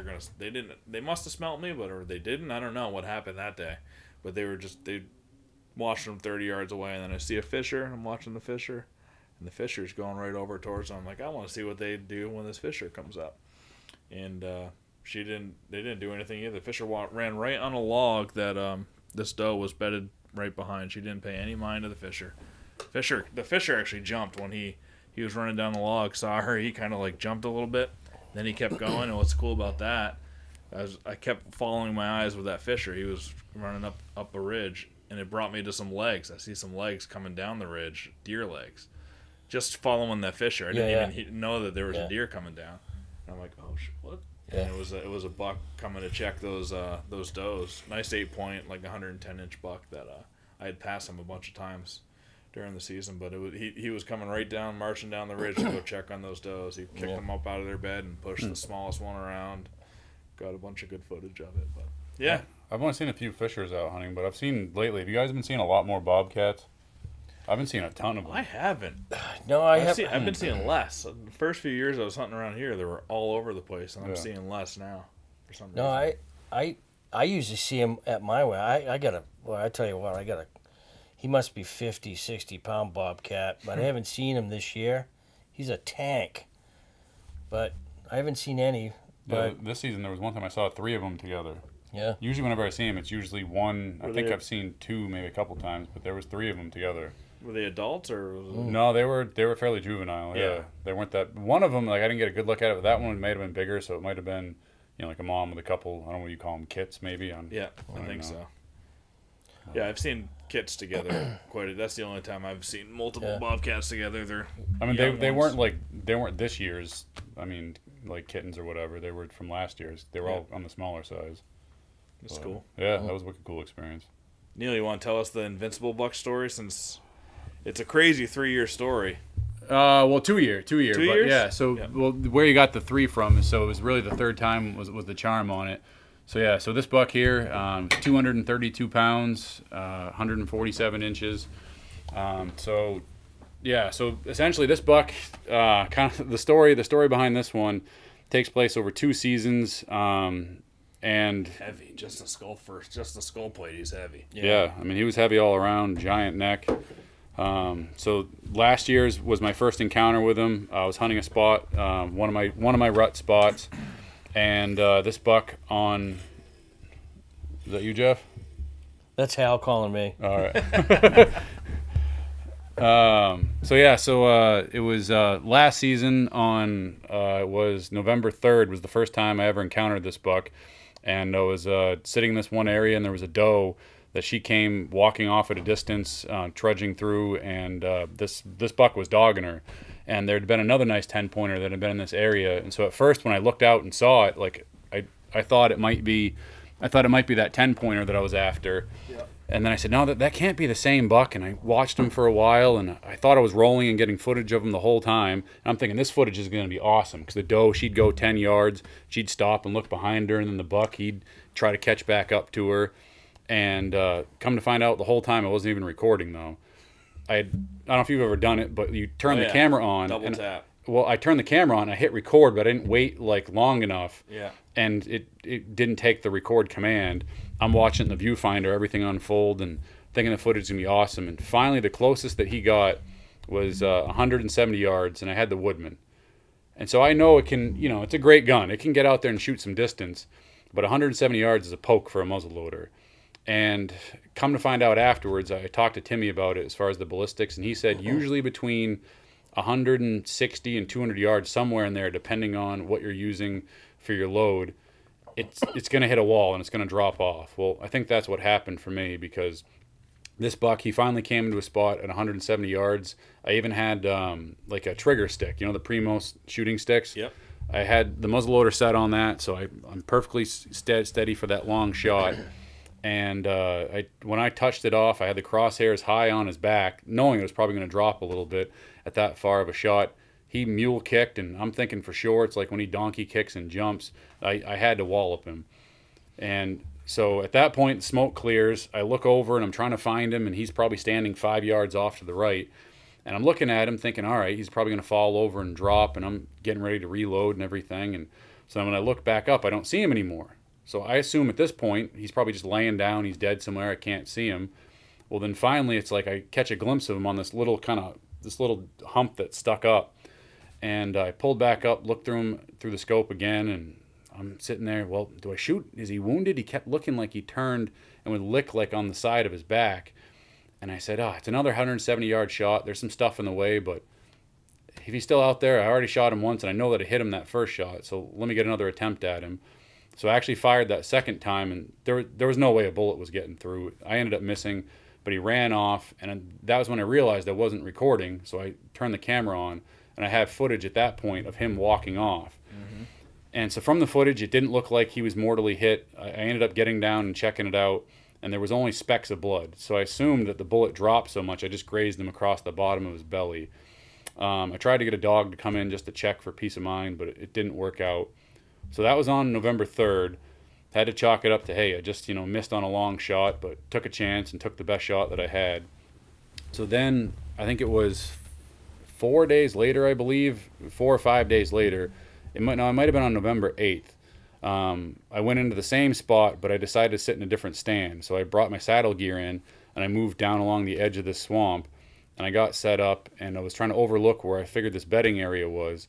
And so I go in with my bow and my muzzle loader. I said, well, if a deer comes by close enough, I'll use my archery tag and save my gun tag for going up north, because I wanted to go tracking in the snow. And so luckily there was a little bit of wind. I get all the saddle gear set up. I end up at that point hoisting up the muzzleloader and the bow, get the camera set, and right probably with 3 minutes left to go, everything calms down, the wind stops, and all of a sudden I hear, here comes a deer. And it's like I hear the sloshing in the water out in front of me, and it's a doe. She walks by at 25 yards, and I hear the sound that we all want to hear. Yeah. And I look up, and there's the same buck. He's coming right on the same line the doe went. He's going to come right by at 25 yards. So, of course, well, let's grab the bow. So I go ahead, instead of the muzzle loader, I grab the bow, I get clipped in, and so he comes through the first opening at 25 yards. I go to full draw, camera's in the way. I said, well, I still got a couple more openings. I let down the bow. I move the camera over to the right, wait for him to start coming through the other opening. I'm watching him. This is all recording. I have the footage of this. So then I go ahead and I clip back in. I go to draw again. The camera's in the way again. Well, at this point, I know I can't let down. This is the last window he's going to come through. So I take the cam of the bow, and I push the camera over to the right. And, I mean, perfect window, 25 yards, solid on him. Knew that I made a great shot. What I couldn't see is in the swamp at last light, there was a little branch that came up. Yeah. And when it hit that branch, it deflected off, and it gave him a skin across his brisket. So after getting down, pulling the arrow, it was clean, no blood on it. I looked at the footage, and something just looked off in it. So I went back the next day, and I did find hair laying out there. So I was like, wait a minute, I gave him a haircut. What happened? And I zoomed in even closer on the footage, and you can see when that arrow travels, it's grainy footage because it's at last light, and it's on the low light setting, which it also changes the frame rate, so everything's choppy. But you can see like that branch like explode, and I looked, and sure enough, I found, I don't know what you'd call it, but like in the swamp, it's almost like a cedar, like kind of like little just bush that comes up, and I hit one of those branches. So I ended up getting a picture of him on trail camera. This is a buck I never knew about any years prior. I run quite a few cameras, as most people know, but in this area, I'd never had a picture of him before, and so I did get a picture of him afterwards. So I knew he was still alive. The muzzleloader hit, didn't do anything. The arrow just, as I said, gave him a haircut, no blood at all. And so a whole year goes by. I'd gotten a picture of him at the end of October, so I knew he was alive. I knew he was back in this area. And I'd been after another buck that I talked to you a couple times on the phone about, Jeff. Oh, yeah. There was a buck that nickname is Winston. He's another 10-pointer, probably 160 inches. He's an absolute beauty. And I'd been after that buck because I've had some history with him. And so that was on November 1st, I think I spoke with you and Rick. Yeah, I got to say something about that. Rick and I were laughing our ass off because this is all going down, and he's texting me, and he's texting Rick. He's going back and forth. What do you think? And Then I finally got a hold of Rick and said, "Hey, Neil call you?" He goes, "Yeah, he called me." And we're kind of laughing because he's so excited, you know. It's like it was like awesome. We're kind of and we're trying not to give him advice, but he's looking for advice, but we don't want to give it to him because he knows what he's doing, you know. Yeah. And My we mind's just already kinda- kind of made up. Yeah, it was pretty cool. It was the whole thing, how it transpired was like, Well, because then it was cool because that was the first time like I spoke with Rick to hear about his main buck, yeah, and then you just got in your buck in Illinois, right? Yeah. So we had a 3-way call on the ride over. yeah, And of course I'm sitting there itching though. It's like to ask like, Yeah, hey, it it's was- like, am I stupid for this is a different buck and kind of different story, but so I'm listening to them tell their stories. yeah, I get parked and I don't have a lot of service where I park, and so this other buck that I was after on November 1st, where it plays in the story is that I knew to get this buck I probably wasn't going to have a shot where I thought he was going to be with a bow. I pretty much knew that I had to use my gun tag in New Hampshire. Okay, and you wanted to save that for tracking, Well, if you could. the year before I wanted to. This year, yeah, okay. this year I had said with my goals, because I set goals for every season. Yep. As much as I wanted to track one in New Hampshire, my goal was to kill my number one target buck that I called Winston. My original goal was to kill him however I could. It didn't matter if it was a bow, it didn't matter if it was a muzzleloader, and I knew that probably the first week of November would be the best chance at him. But everything changed this year. He hadn't been in this one area usually in October. He was there all October. I had just, at the time, it's like I didn't have a job, so I wasn't working. So you'd think I have all kinds of time to hunt, but I was home with my daughter. I was picking up odd jobs. And, of course, it coincided that every time I wanted to go hunting because I knew the weather was perfect and he'd be moving during daylight, that was when I could pick up work to make a little bit extra money. So things weren't lining up and things weren't happening, but I knew on November 1st that buck it would be in this bedding area. I had pictures of him on cameras leading up to that day, and so I knew this is the one spot of all the puzzle where he hasn't been. So I said he's going to be in there. So I went there, driving over there on November 1st, talking to Jeff and Rick, saying, "Hey, am I stupid? It's like because I want to get this buck." Yeah. It's like the invincible buck. And I said, I can't get him with a bow. So if I go in there and I use my muzzleloader on this deer tonight, I'm not going to have my gun tag anymore. So I'm only going to get one of the two. And I want to try to get both bucks. And of course, I distinctly remember Jeff saying, wait a minute, you have a chance at a 160-inch deer in New Hampshire? Like, you're stupid for not bringing your muzzleloader. He's like, why would you even consider that? I said, well, because I want to get both of them. I want to get, 100 and, at the time, I figured he was right around 150 inches maybe. I said... I didn't call you stupid. I said, you're crazy, man. Yeah. You're crazy, dude. So then at that point, though, as Jeff said earlier, my mind was kind of made up. I said, look, I'm probably going to regret this later, but I left my muzzleloader sitting in the truck, and I grabbed the bow instead. And so I walked in. I got set up 2:30 in the afternoon. As I'm getting set up, I just get the saddle hung. My backpack's still sitting there, like on my carabiner from my bridge in front of me. And sure enough, I look up and I see the bushes moving. Pull up my binoculars and look, and there's Winston, 35 yards away, in the mountain laurel. Watched him for 20 minutes, and with a muzzleloader, I could have gotten a good neck shot at him. Yeah. But there was no way I was getting an arrow through. And so, of course, after that evening, I'm kicking myself in the ass because, if I had brought the muzzleloader, I would have had him. But then November 3rd came around, and I said, well, it was exactly 1 year to the day from where I first saw this buck. Yep. And annual patterns are something that I've learned you can't ignore. Yep. I mean, they're usually in the same spot a year later. The year before, the lucky buck, that was a similar situation where that buck, exactly 365 days to the year, I got the buck in the same spot. We just talked about this with Steve Shirk on the podcast too that I just put out with him. Yep. Last year, there's this buck that every year, the first day of gun season, he makes a long move. He vacates where he was, Just switches and he moves up completely. and he goes to the same spot every year on the first day of gun season. Yep. You got to pay attention to that. Yeah, so I mean, as much as I wanted to, still keep hunting after my number one hard, I said, I'd be stupid to not be sitting there, exactly 1 year to the day. So sure enough, I went into this spot, and I went in there with a muzzle loader. A lot of times I like to bring both that time of year. It's like when you have the option, but I left the bow, didn't even think about bringing it. So I walked in the spot, and I get in there probably about 45 minutes before it gets light out. And as I walk in towards the stand, there was a deer that took off, and it was near where the stand was, probably 30, 40 yards away, and it trotted off to the left. Well, it didn't sound like it spooked. It didn't blow. It, wasn't really too alarmed because it was still plenty dark. And I get climbed up in the stand, and I get all the camera gear set up, and I'm just sitting there listening. Well, every once in a while, I'd hear like a little rustle or what sounded like a footstep of a deer.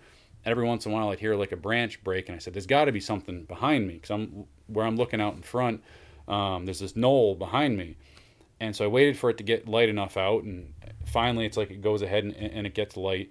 And I'm looking out in front, and I'm not really, seeing anything going on. So I said, "What was that behind me?" So I start scooting around to look behind me, and I have the camera off to my right. And where I'm looking behind, I glance back there, and I said, "No, I don't really see anything." So I go back, and I'm still looking in front of me, and then I heard something. So now I turn back around, I look, and sure enough, about 75 yards away, up on a knoll, right at eye level, I look up, and there's a big deer standing there. So I'm on my seat. It's like I'm in a hang-on stand. I get turned all the way around to where my butt cheek is barely sitting on the stand anymore. And it's off to my right-hand side, and I'm looking at my binoculars back behind me like this, and I look, and all I see distinctly, I see him. He's facing, it's like to the left. I just see it's like that fork at the end of the main beam. Yep. And without a doubt, I said, "That's him. That's the invincible buck." So I put the binoculars down, and I went to... I turn around, I grab the gun. I had it like up on a sling on a hanger.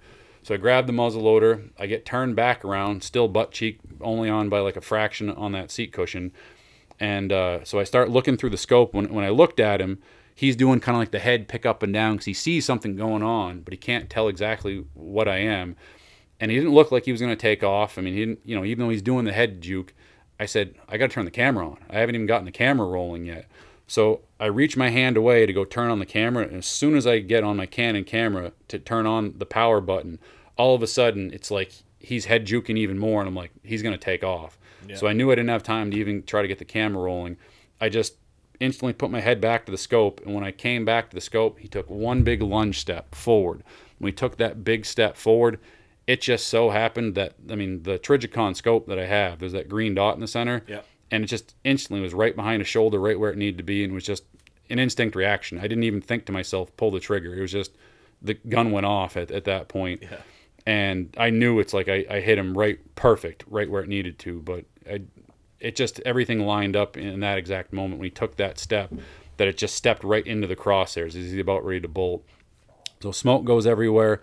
I look, and of course, I don't see what happened. I can't see where he is. He's not there anymore.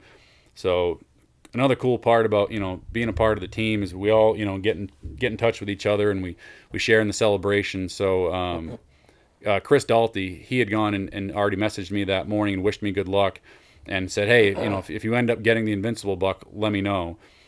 So I ended up calling up Chris because he was with his son Sam. Yeah. And so when I got down and walked over to look, I was actually FaceTiming with Sam and Chris on the phone. I'm looking for blood. And so then I didn't find any blood at first. I walked down further where I thought that he ran off, and didn't see anything. Hung around for 10 minutes. I haven't gotten worried yet, but I'm like, what's going on? How come I haven't found any blood? I went back to where he was standing, and I walked in just a little bit further, and I said, what are the odds that when I fired, he didn't run the direction he was facing? Maybe he got spun around. Yep. And I started going off to the right, and that's where I found the first spot of blood, and I looked up, and there he was, probably 70 yards away, and it was quite the sight. You see a 230-pound buck just laying there, that white belly, massive swelled up neck, and that rack sticking up. Especially the invincible buck, because you were probably thinking to yourself, did he shed this one off again? Or? I didn't have any doubts, but it's you would think it's a possibility. So I knew it's like I had to hit him pretty good. When you see it like that on the ground, that's impressive. Yeah, exactly. Oh yeah, Yeah, I could see it from 70 yards away. It looked nice, and so then I walked up. So that's actually when I FaceTimed. Chris and Sam was when I knew he was dead at that point. So I got to walk up on him FaceTiming, and then also too, it's like called Rick, and because of course we have the buck pool. So of course with the buck pool, Rick was leading it at that point, and so I had to call him up and be like, "Oh, I think I took the lead from in the buck pool." It's because we go by. I forgot you guys are doing that. Yeah, the weight plus the score. Yeah, the weight plus the score. So at that point, the bar was set pretty high, and that other buck. What did you score again? So it was 147. 147. Wow. Yep. 232. Yeah, 232.4 officially. Wow, Yep. that's a great one. Yep. So Has that was everything. Yep. But so then after that, unfortunately, I mean, as much as I don't want to take away from the celebration of the Invincible buck, that other buck that I'd been I was after, gonna say, what the heck happened to Winston, dude? he completely disappeared. So that first week in November, after November 1st, he was never there again in the spot where he'd always been the first week in November. And I thought, maybe he got hit by a car, maybe another hunter got him. You'd think you'd hear about a deer of that caliber being taken in the area. And then finally, I did get a picture of him at the end of the season with a couple days left. So, Oh, good. So he's still around. So he's around. I don't know why. It's like, you never know why patterns change and things shift. And, it's like deer go to different areas and stuff. But, yeah, he was in a different area. He's an old deer. So I'm hoping he'll be around next year. And next year will be the story of Winston, hopefully. Yeah, that'd be awesome. Yeah. And hopefully he's still 160-ish. Yeah, I have a feeling. I mean, he had been a 10-pointer this year, and last year he started to grow like a little bit of an 11th point. This year he had a solid 11th point. There was even the start of a little nub of a 12th. Yeah, so it might be a 6x6 next year. Good one. Yeah, he could be real special next year. So Nice. How old do you think he is? I don't know. I mean, I look back, the first pictures, you're talking Winston? Yeah. Yeah, the first pictures that I think I have of him are back in 2019, and back then he's a 140-inch 10-pointer. So, I mean, you would think, 8 or at that, 9. yeah, you would think at that point he's at least 3.5 at absolute minimum, but more likely 4.5 back in 2019. So, What were your goals again this year? I know I watched the video, and your video was awesome. Yep. But what were the goals, and which ones did you get and not get? Obviously, you did get the Winston one.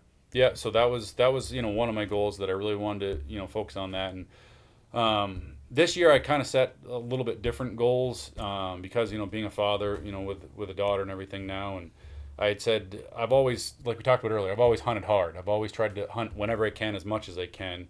And so this year I wanted to try to focus on hunting less but having higher percentage of either sightings or success. So my goal was, as weird as it sounds, to not hunt as much. Yeah. And so I know it sounds weird, but it's okay. It's okay to have that goal, especially when things change, man. You got little ones. You have to have you almost have to have that goal. Yeah. So I mean that was really my number one goal, was to not hunt as much and try to capitalize on the opportunities of when I did hunt.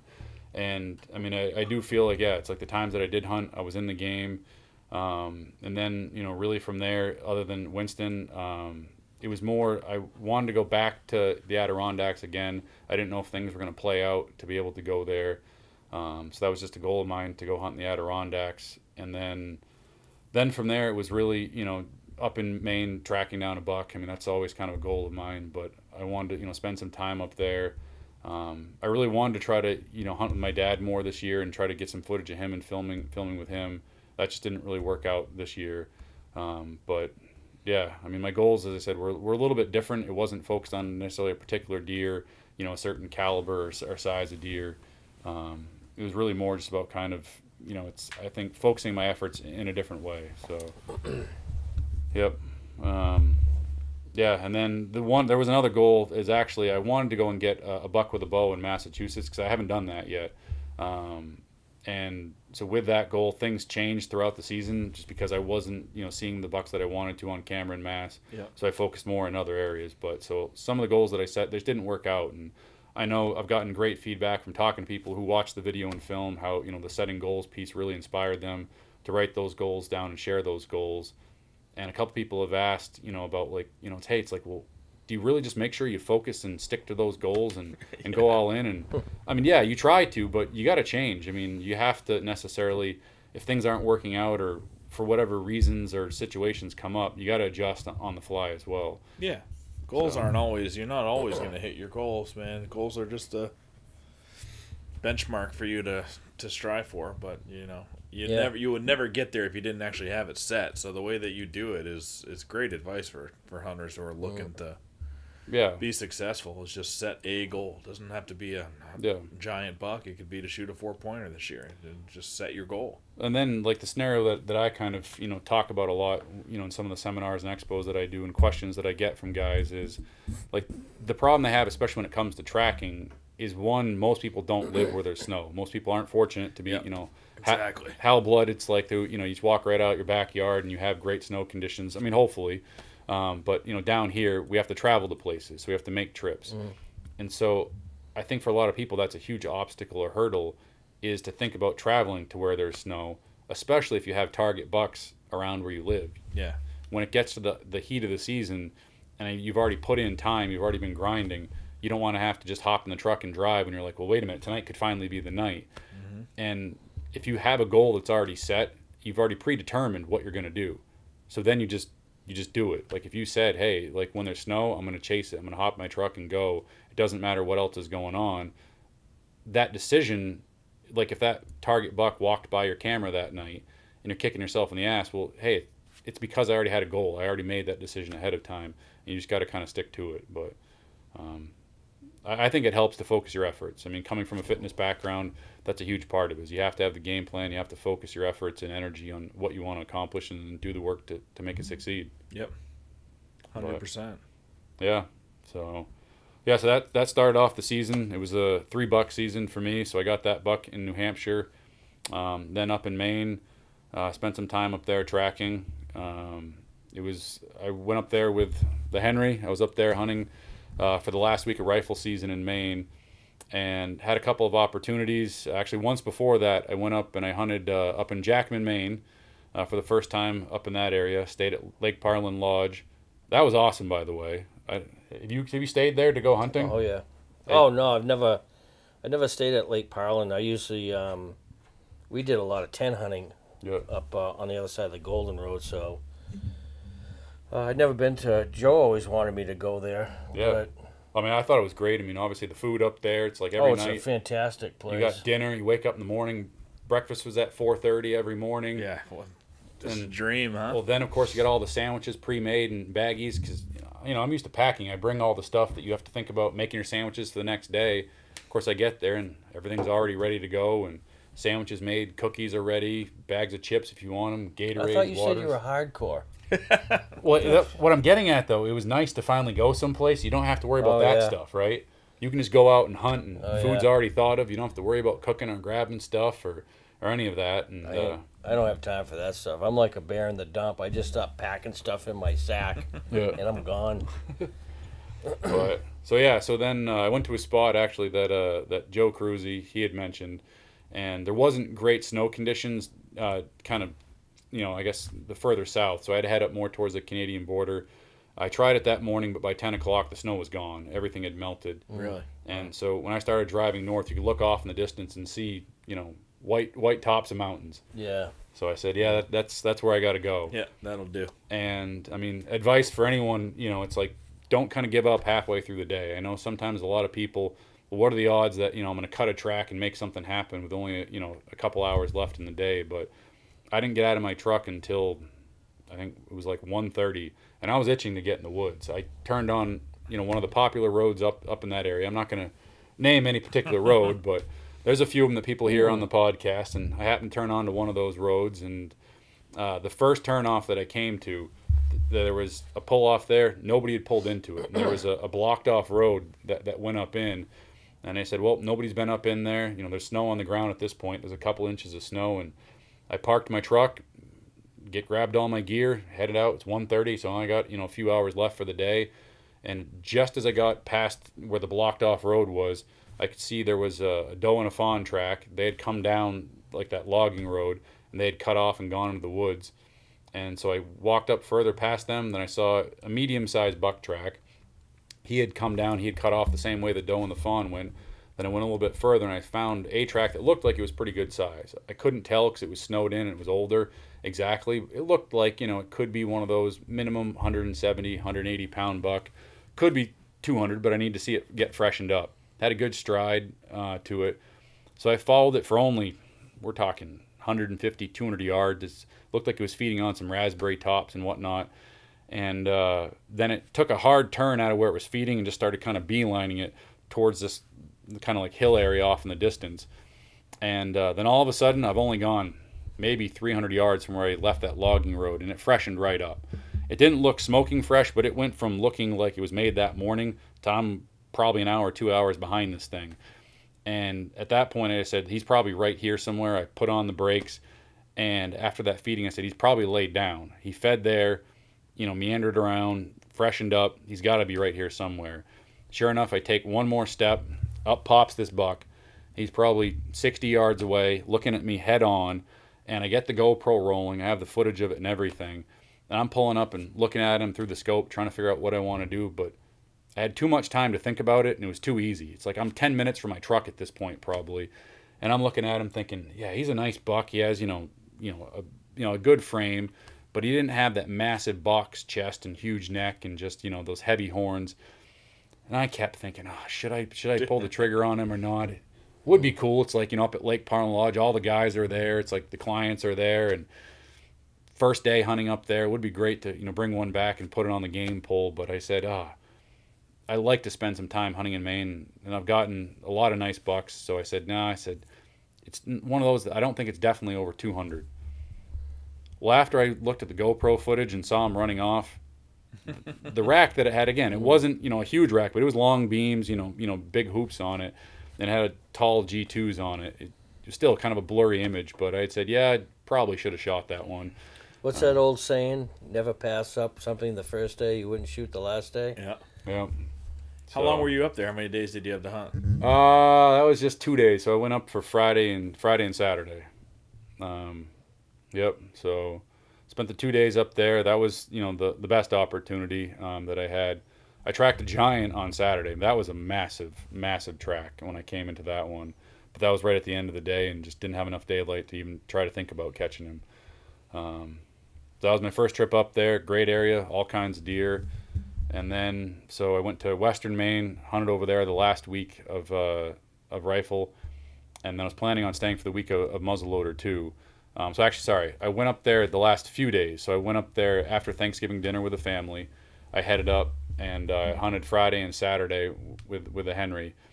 And I did have a buck that I couldn't quite tell. It was 150 yards at the end of one of the days up at the top of these cuts. And I looked up, saw it was a big body deer, but I couldn't confirm that what it had for a rack on it. I have one of the Skinner scopes that's on the gun. For the money, unbelievable scope. I mean, it's a great, 6-power scope on it, red dot. Super clear, love it, but it's not a high-end scope. It's not what Andy markets it as. It is for the money, amazing. It's under $300. But that far, that distance, I wanted a little bit more magnification.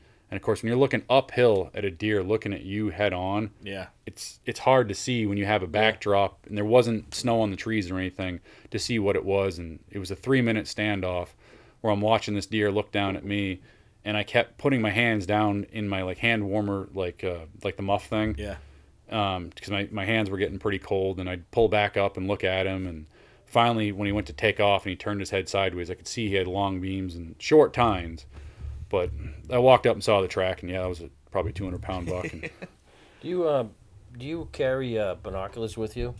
not when I'm gun hunting or tracking, because I'm used to having, usually it's like a 3x9 scopes, that 9-power. Yeah. I can see what I need to and pull up and look through that. Yeah. And I'd hate to pull the binoculars up when I could have pulled the gun up, and then by the time you get the gun up, have that buck take off. So yeah. Everything tracking is jump shooting anyways, 90% of the time. But I mean, I've actually had the different experience than that. I mean, for me, I don't know what it is. I usually, whether I'm better at seeing them further off or I just suck at sneaking up on them, I don't know which it is.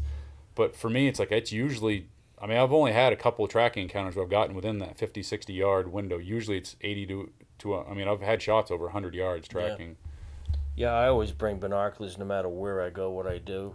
Yeah. Because you can kind of scan if you're into that last bit of the home run stage, then you can scan out in front of you, try to pick them up, anything horizontal, side cover or whatever. Yeah, because especially if you've already jumped them once, they're not going to be usually standing right out in the open. They're going to run to, it's like the cover on the opposite side of me standing there looking back at you, waiting for you to come across the open.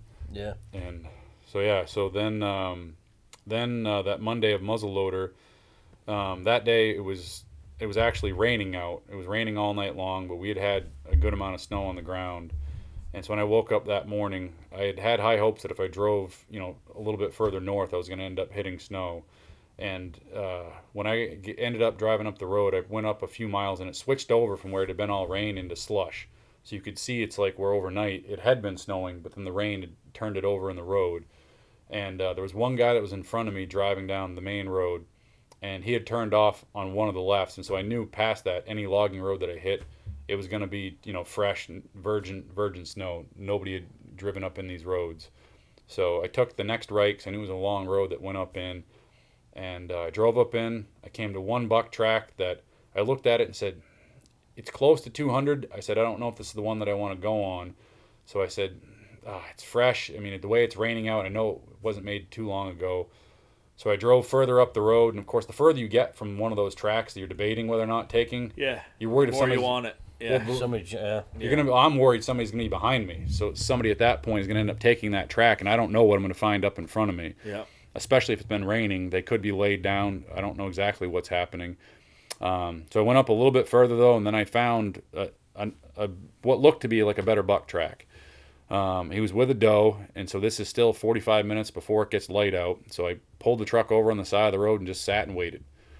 And, of course, that sucks. I'm chomping at the bit to get out, and, it's like I want to just, get on the track and start going. But got all my gear situated, knew I was going to get soaked to the bone that day. And so I hopped on that track, and that was a big track. He was one that the track looked like it was, a 220-pound buck. And he had, a wide stance. He had, a nice long stride to him. And every time he came to anything with that doe, that she would walk between some trees, or even she would step over a blow-down tree, he would just go right out around it. So every time I saw that, and it was probably a dozen, 15 times, it's just, I kept, picturing that giant rack. Yeah, the rack, yes. And I knew it's like that, just with the way the conditions were. It's like that. I was going to sneak right up on him. I just said, this is a killing day. It was perfect conditions. So after about a mile, I started coming back up towards the road that I'd driven down, and of course, guess where I came out on the road? Right at the track that I drove over. The first one. Yeah, it was actually him. He had literally probably just crossed minutes before I came across, and it was actually. It's just the way he went across, his track didn't look as big, and he was actually stepping in the doe's track, so I didn't see a buck and a doe until I got up on the bank, and then, of course, they split back up. But, of course, I'm thinking, well, if only I'd parked here, he'd already be dead probably by now. I'd be hauling him out. So nobody had picked up that track after you went through, huh? No, still nobody had driven in at that point. So I went up in a couple hundred yards, and there was a couple times he looked like he was going to leave the doe, and they would make, hard turns, and it looked like they were even feeding in a couple of spots. So I thought at any point they might, bed down. The woods were perfect.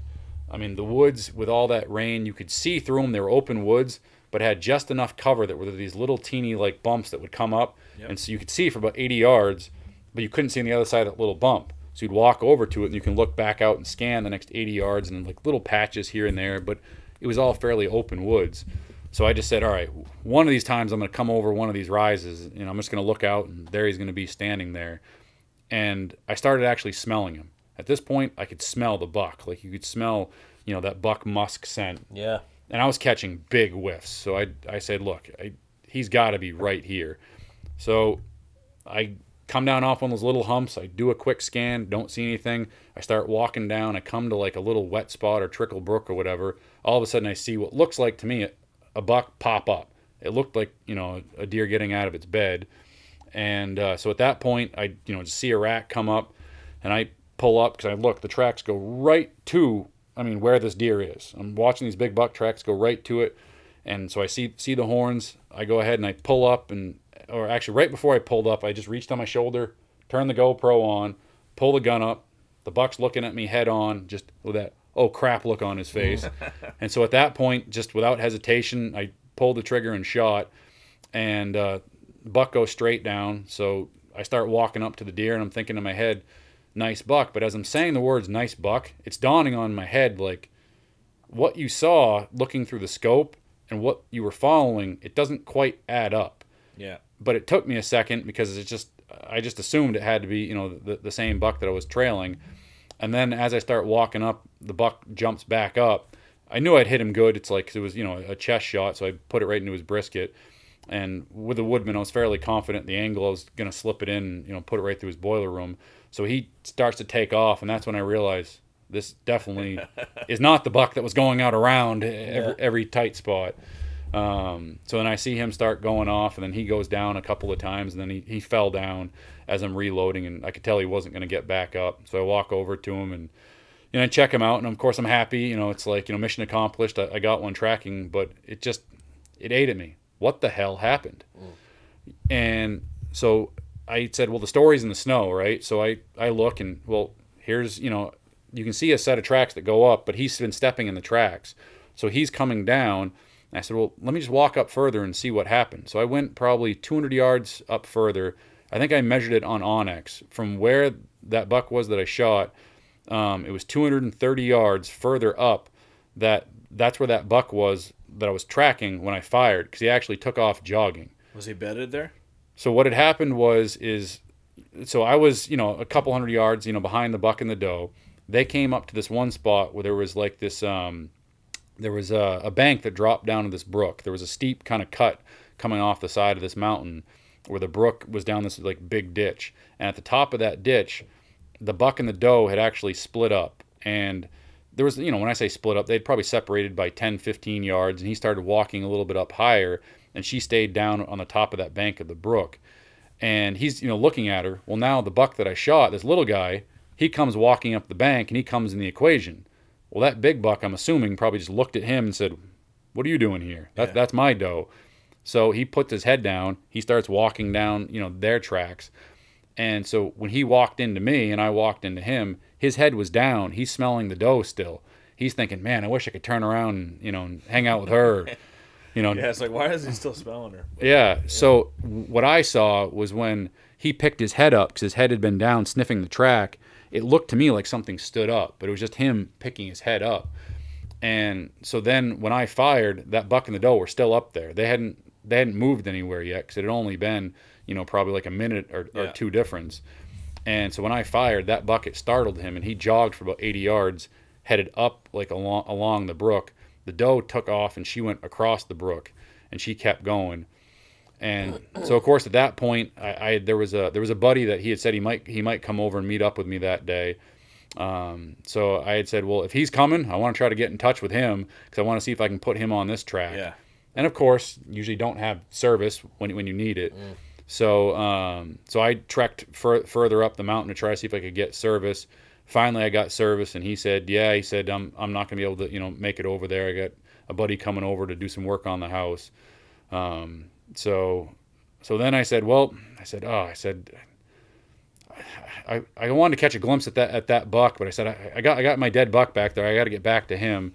So I walked on the other side of the brook and just came out to see if they were standing over there. And as much as I wanted to keep following him, just because I wanted to catch a glimpse to see what he had for headgear, it's like I knew that. I said I got to head back to that buck. So I went back to that buck and made the after kind of footage and stuff at the deer. And then the funny story is that guy that when I was driving in, the truck that was in front of me that made a left-hand turn, I had met him a couple days before, and we had a real great conversation. Well, as I'm walking out back to my truck, who comes driving down the road? It's that same guy. And so we got talking for a while, and I said, that must have been you that turned off on that road. And he said, yeah, it was me. And I said, have you found anything good? No, I haven't found a good enough track to follow. I said, guess what? You gave him the intel? I said, I know where there's a track for you to follow. And so I brought him up in there and put him on that track. And I was really hoping that it was going to work out for him, but he never caught up with it. He never caught up with that buck that day. But it was still, cool experience, great day. And even when I was out on that road, there was a guy that he came up the road. He had a wicked cool rig. He had a truck with dually tires in the back with an in-bed camper in it. And we talked for quite a while, and he had run cameras in that area. And so I think he had heard me shoot, so he actually asked, well, which one did you shoot? And I said, not the one that I wanted to. And I described the buck to him, and he goes, oh, is it this one? He pulls out his phone and actually shows me a picture. No way. So you did get to see him. Of the buck that I had shot. Oh, yeah. And then he said, well, which one were you following? He said, because I saw down the road, it's like, where you had gone and crossed, and the one that you shot isn't the one that you were on. And I said, never got to see him, so I don't know which one it was. He said, well, there was 2 nice 10-pointers that were in here. I said, really? And I said, yeah. He said, I said, well, have you ever seen their tracks? I know you run the cameras, but do you see their tracks in the snow? Yeah. And I said, how big of a hoof did it have on it? He said, well, there's one in here that has a gigantic hoof. I said, no, it's not that one. I said, this was a good hoof, but it wasn't one of those 250-plus hoofs. And he said, yeah. I said, no, that other one, he's a nice 10-pointer, and he probably was, 150-inch, nice tines. But that other one, holy shit. That other buck, not The heavy one? Yeah, that one was just massive. Everything you'd want. Thick, heavy horns, tall tines. That was a giant. And that's not the one that I saw, or the one that I was following. But yeah. But you got a place to go start next year when the snow flies, sure. if you want to. Then, Yeah. Oh yeah, there's always so many great spots, and that's the thing about Maine. It's just you talk to guys, and it's cool to go back to the same area, but it's almost not quite the same. It's I like to go someplace new and just see scenery that you had never seen before, and just roam. That's the cool part about tracking. Yeah, and traveling and hunting in general, like we were talking about. Oh well, then. So speaking of that, we have the kind of cool story about the Adirondack hunt. Yeah. Yeah, because you play a part in that actually. Yeah, I guess. Well, no, it's not a guess. I probably wouldn't have ended up. Part, yeah. Yeah, I probably wouldn't have ended up there if it wasn't for Pat and Onyx. But yeah, so one of my goals was to hunt the Adirondacks. So once it was later in the season, there was a couple days left in the Adirondack season. There was snow in the forecast, so I said, hey, time to hop in the truck and drive out there. And the year before, I'd done the same thing, and the first day out there, I'd gotten a buck. So this year, I hopped in my truck, and I started driving at 5 o'clock in the morning. Took me 5 hours to get there. I stopped at one of the town offices to buy my license because it listed through the New York.gov that they sold licenses there. The town clerk was gone for the day. So there was nobody there that could sell the licenses. So of course they're like, well, you can go to the next town up, and they'll hopefully sell a license there. So I show up at the town office, and it's actually cool that I get the footage of it on the GoPro. I go in, buy my license, and I didn't want to drive 5 hours out to New York in my woolies. Yeah. So I asked, hey, can I get changed anywhere in here? Oh, we got a great restroom right over there in the hall. So right in the restroom of the lobby of the town office in New York, I brought my hunting clothes in, changed my woolies. That's awesome. Put my boots on, get suited up, walk outside, and it was flurrying snow at that point. Perfect. And so I needed to figure out a spot to go, and luckily because I talked to you on the ride out, I said the town where I was going to be hunting, and then you had sent a pin last year because we talked about the Adirondacks. And how come you picked that spot? I guess it was just a super unique terrain feature, and I was just you can get all of a sudden in map mode, and you're just like looking at maps for a long time. Just it can be fun. Yeah. Just looking at that and the topos, and you could see that terrain feature from zoomed out a long way. As I zoomed in, I'm like, what the heck is going on here? It's just like the perfect funnels, and they're like lined up. It just looked cool, and I was like, there's probably going to be scrape or signpost or something in these these X's. You could just tell. Yeah. Giant big ridges everywhere, and it's like a crisscross. Like deer and animals have to be funneling through right there. Yeah. It was. I was like, if I ever go out there, I want to get in there, but it looked like it was far and hard to get to. Yeah. So that's a mission for Neil, not me.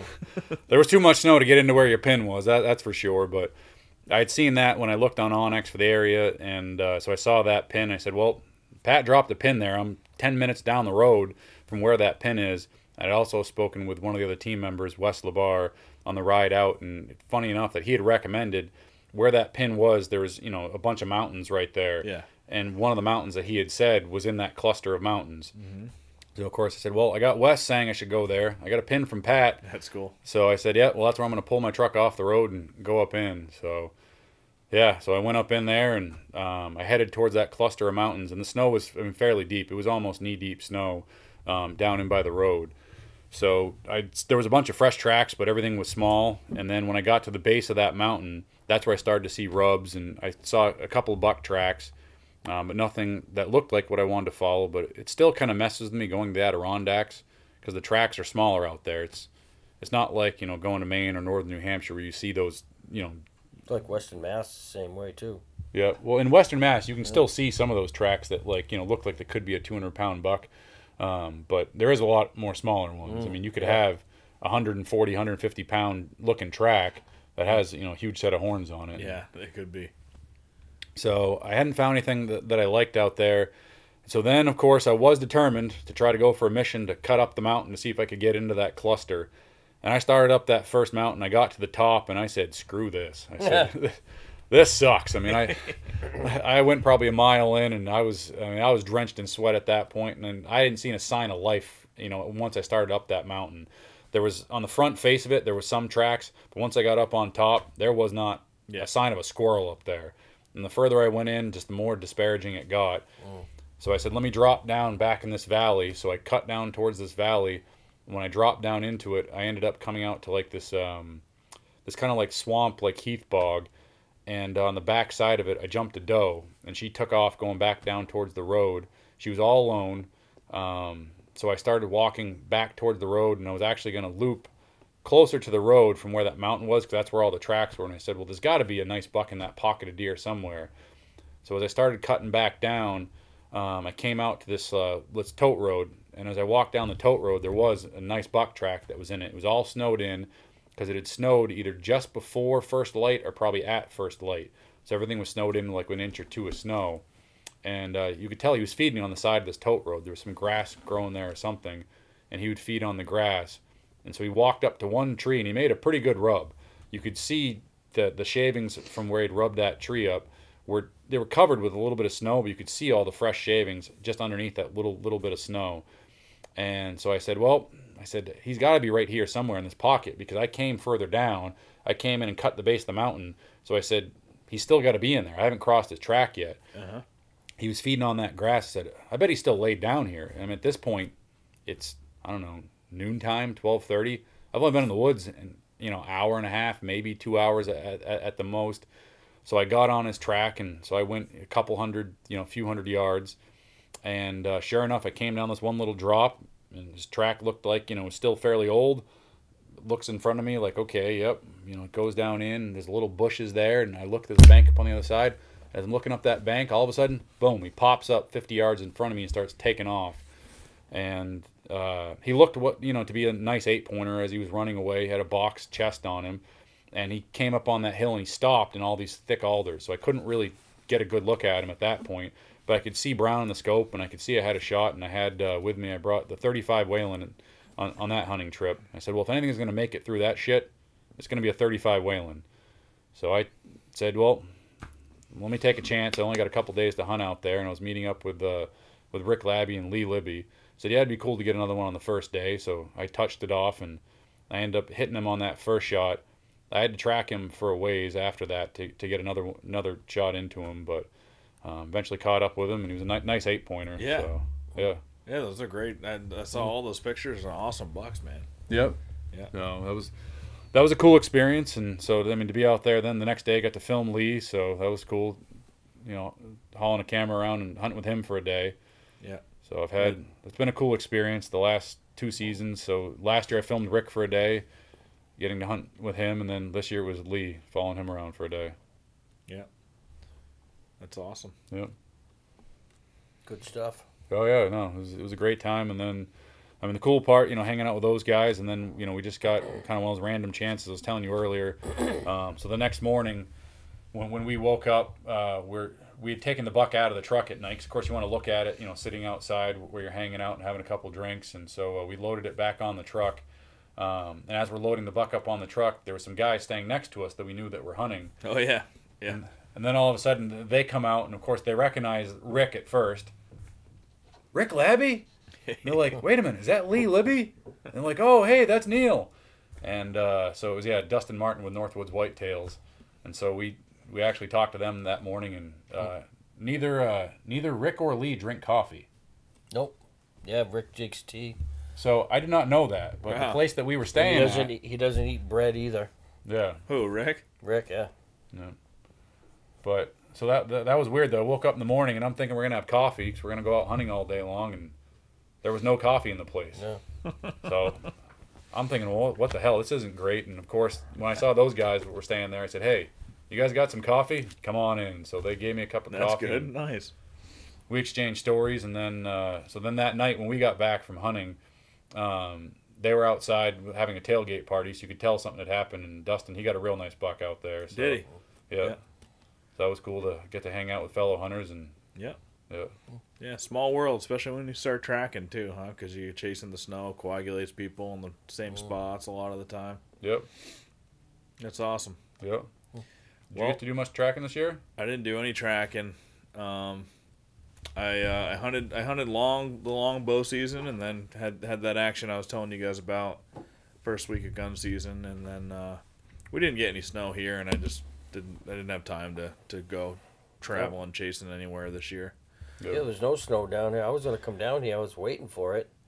Last day of the season, there was. Yeah, There the was last some snow. day I went out the last day. It was raining here though, where I Yeah. went. Yeah. I went to like southern Mass. It was rainy, windy day. Yep. I'm sure there was some snow somewhere, and then with that storm coming through. But Yeah, yeah, it was the first time I had hunted in this area and not had any snow the whole season. Usually we at least get a day or two. Yeah. You know, not that I'd be tracking here, but just to enjoy the snow and Yeah, a snowy hunt. But we didn't get any this year here. Yeah, even out in Western Mass, there really wasn't any snow out there, and I kept waiting for it to come in the forecast, and didn't happen. But yeah, on the last day of the season, I started off hunting around here. I did an archery hunt, and then there was somebody. It's like he had messaged me saying he was going to go out to Western Mass and go up on top of one of those mountains, and I said, I don't know if there's even going to be snow. I said, I know there's a chance, and he sent me a picture of some white stuff, and I said, Yeah. well, I love to track, Okay. so after I got out of the woods, I sent it and drove 2.5 hours to Western Mass, and then I was on snow for the last few hours of the day. Last year was really good snow. Yeah. Yeah, I got in the moose out there. yeah, Yeah, that was pretty cool. Yeah, you don't expect it in Mass, but Walked right up on them going, that's a little bit big for a whitetail. yeah. I think you can probably find some good moose sheds here Yeah. because you can't hunt them, and they got big, Yeah. Yeah. big racks. I was seeing a lot of black bear late season, which was unusual. I thought they would have been kind of holed up by then, but that's what I was seeing a lot of. Of course, I went to northern New Hampshire, did some messing around up in there, but I don't know. I think they need to start changing some of their rules regulations up there, because I think what's happened is they changed that doe season, and they shortened that up. In some cases, there's no doe season, so everybody hunts bucks, Yeah. And typically, some of the areas I hiked that 6.5 miles one day, and I would typically go to these areas where there's always a buck kicking around, and I didn't cut one track. And there was a few different areas that I went to, and I didn't cut hardly any tracks. And it was kind of unusual in these spots. So I don't know what's going on, I hear a lot of guys, grumbling and mumbling about the doe season, and everybody's chasing bucks, and the big mature bucks they've taken a hit up there. Was there a lot of snow up there this year? It was not a ton of snow. It definitely got crunchy. It was some of the bad conditions. I got some of that stuff. It was like I took a little video. Just crunch, crunch, crunch. Like, I was just thinking, but you're talking about Mass and not really even Western Mass having much snow this year. That's probably good for the deer herd. I bet a lot of mature bucks sure, didn't. yeah. It's going to be phenomenal. for absolutely. next Just, year. I mean, just the fact that the trackers weren't able to, Yeah. shoot a lot of the big bucks. Because last year, a lot of them got killed when the snow happened. Yeah. Some really Yeah. good Massachusetts bucks. But both the fact that you guys didn't get much tracking snow down here this year, and then that the winters will be, should be easy as long as we don't get giant snowstorms late here. No, I think we're A gonna- lot of we're young looking good. bucks. Yeah, it's been Yes. everywhere throughout New England. I mean, yeah, there's been whether in Maine, it's like New Hampshire. It seems like there's a lot of those 2.5, 3.5-year-olds. So these next couple of years should be real promising. Yep. But Yeah, I'm excited. Yeah. It's already another season. Did a little bit. This is a little set I found here. Well, it's not ending for me. I'm still going. You're still going. Look at you. Wait, where are you going? So we're headed out to Alabama Friday. Oh yeah, this is their rut, You're isn't gonna it? get an Alabama Yeah, it's Slammer? the peak of the rut. Peak of the rut right now. Yeah. Alabama Slammer. Yeah. That's a lot of fun. Yeah, we would.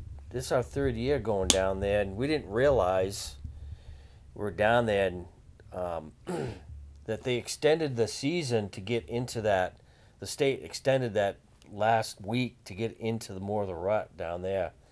So last year was our first year to get to that late season, and of course, everything's shut down up here, and you would not imagine that peak of the rut is this late down there. Yeah. Yeah, we got down there last year, and sure enough, and crazy because, like I said it before, we had found this spot to hunt, and of course down there you have to either hunt with a guide. There's no public ground hardly anywhere down there, or you have to lease. So I think Mark Woodman found this place, and great guys. Just it was like 10,000 acres or something like that, but just great all around guys. Really took a liking to us because we're from way up here, New England. Yeah. So we went down there, and we decided that we're going to stay in our stands all day because that's how we hunt. We're New England boys. We're going to get at it and give it all we got. So they thought we were the craziest sons of bitches that I ever met. Who stays in their stand all day? I said, well, we do. Well, we're out of our stands by 8:30, 9 o'clock. That's it. If we don't see nothing, well, all right, well, whatever. First day we got in our stands. It's the rut. Dude. Yeah, we packed our lunches, and we're in there all day long. And we saw a lot, I'm sure, especially midday, too. That midday transition, They know when the hunters are leaving the woods. They're not stupid. We came out that night, we got back, and we got a standing ovation. No, I shit you not. The guy come up, he said, I got to tell you something right now. I've never met anybody that stayed in this. We thought you were crazy. We thought you were kidding. And they were all clapping, and they thought we were whacked up. But after that, they all came up to us. What'd you see? Did you guys see anything? What was it like out there? It was like in another world. What do you mean? What was it like out there? You guys don't stay? No, we don't. We're from south, But yeah, so we're going back. This I think going to be our last year down there. We're gonna, because we always like to try something new. Try something new. We've with Mark with the muzzleloaders, Mark and we've always done stuff late season or travel somewhere to change it up. So this will be our last year down there. But it's great hunting down there. It's crazy. Did you get one last year down there or no? I passed on everything. I shot a 13-pointer the year before. I was the only guy in camp that shot a buck because I wanted to go into the swamps. Yeah. Nobody would go into the swamps but me, so I went down in there, and that's where I got. But the last year I passed, I was going to shoot some wild boars, but I was kind of holding off on the wild boars until, I would see a mature buck, but it just never panned out. Now, going in the swamps down there, do you have to worry about all kinds of creepy crawlies or? No, well, that's. I would think in February they're probably dormant, but. No, they're dormant. Everything's dormant. When we first started going down there, we saw some lizards and stuff like that. It's just a different. It's a different country down there. Yeah. A lot of pitch pines. Yeah. The swamp. A lot of. I don't know what kind of brush they call it. It's just it's like short whippets, and you got to get through them, and and a lot of hogs down there. Yeah. Alabama's not a baiting state, is it? Or is it? No, not that I know of. I don't know if Texas would be one of those places you can go get a cool rut hunt late, but I don't like just sitting over the bait pile. Yeah. Well, unfortunately, it's there's a lot of places that bait. In some cases, like I hunted North Carolina and South Carolina, and if you don't bait down there, you don't have deer on your property. I know. That's the thing. Once they make it a law, then You're out of the game if you don't.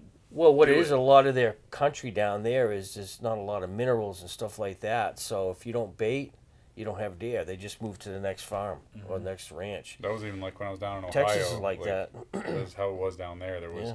I mean, there was private land, and of course there was public land where I was hunting, and so it's like all the deer. Some of them they would actually stay on the public. You know, Yeah. that's where they would bed. But they were all going over to the private because there was feeders set up over there and everything else, and yeah. Yeah, Maryland is like that. There's all the outfitters. They bait all those sick deer in the whitetail, and yeah, just common. But I don't have a problem with people baiting. I don't really care. You still got to go up and kill them. But the thing with baiting to me is that I've been around baiting. I've experienced it. I've seen it. That in a lot of cases, you're getting all the young deer, does, fawns, and stuff like that. It's not that often in certain cases that you're going to see those big mature bucks show up. They do show up occasionally, but yeah, those big old bucks are back off, you know. That's true. So, yeah. Yeah, in some cases you got to, I mean, think of people out there that, you know, handicapped people, you know. People with disabilities, that you have to have things like that for them, you know. Yeah. So it's all good, you know. 100%. So how would you guys think of the? We should wrap this up in a second here, but what did you guys think of the hunting with the Henrys this year? It was great. I mean, they're awesome Yeah. guns. For me, it's like, you know, when we were kind of asked about it and approached about the idea of, you know, hunting with lever guns. Obviously, Big Woods Bucks is known for its pump guns. Yep. And so. Hold on a second. Well, not everyone. Not We're everyone. gonna back up there. There's a couple of us that. You know, Well, no, not everyone, but I'm Right. just saying in general. It's like, and so I hadn't grown up hunting with a pump gun. I had hunted with a bolt action growing up. So it's only the last few years that I had switched to using a pump gun. So for me, it was still kind of a foreign action that I was still trying to get used to. And since I'm used to doing something with my right hand, working a bolt, the idea of using a lever gun, I mean, sounded awesome to me. So it's, you know, taking some getting used to, but I really enjoyed it. And the Henrys, you know, are great guns. You know, the Skinner scope, I loved having that on there. I wish I'd gotten to use it like you did, but as far as carrying it around through the woods, Yeah. I mean, just I was looking forward to being able to cycle that action. And with these Henrys, I mean, one thing that was awesome about it with that 360 buck hammer, because it's not like a long round, so that action's nice and short. Yeah, it's straight wall cartridge. Yeah. I'm gonna tell you the one thing I liked about that gun, and I shot it a lot this year. There are states, in particular Maryland, Illinois, and a lot of other states that fits within their criteria of a straight wall cartridge. Yeah. So Maryland, you can hunt on some of that federal ground with a straight wall cartridge, and that's the gun right there. Illinois, it's a shotgun state. That gun right there fits in their straight wall cartridge. You can use that gun along with muzzleloaders. So, like you were talking about hunting with a muzzleloader, you had that one shot. You Yeah. wish you had brought your Yeah. shotgun. Yeah.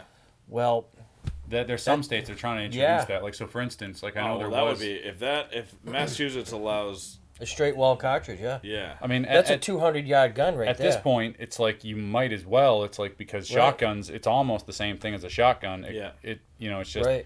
it's a rifle. So would be huge. like I know even in like southern New Hampshire, they have, you know, your shotgun and muzzleloader only zone. But down there, there's what is it? I know there's like 44 mag. You can use that in a 44 rifle. Magnum, yeah, it's straight wall cartridge. I think Is I'm it not. 450? Can you use a Bushmaster? I don't know. I just know that 360 falls within it. Matt hunted with a 44. I like 44s. Well, wait. It doesn't fall within it yet, right? Like the 360. Yeah, you can hunt. Yeah. No, I'm saying southern New Hampshire though. Oh, southern New Hampshire. I don't know. But like where I was going with that is that like a lot of states where they do allow some of those, you know, Yeah. those lesser calibers, I guess, you know, less distance calibers, something like the 360 buck hammer hopefully will get, you know, introduced and passed into law in some of those states, because it is a great option for that. And I mean, I know it's like, you know, even for us, it's like when, you know, we had the opportunity to partner with Henry. I mean, a lot of us, you know, myself and Jeff included, it's like, you know, we would have preferred, some of the rifle rounds, but at the timing of it, it's like with the 360 buck hammer coming out, it's what they had right before hunting season started. So I know we've gotten a lot of questions about, it's like why the 360 buck hammer? It's a great caliber, especially in those states. It's a working man's gun. Yeah. No kidding.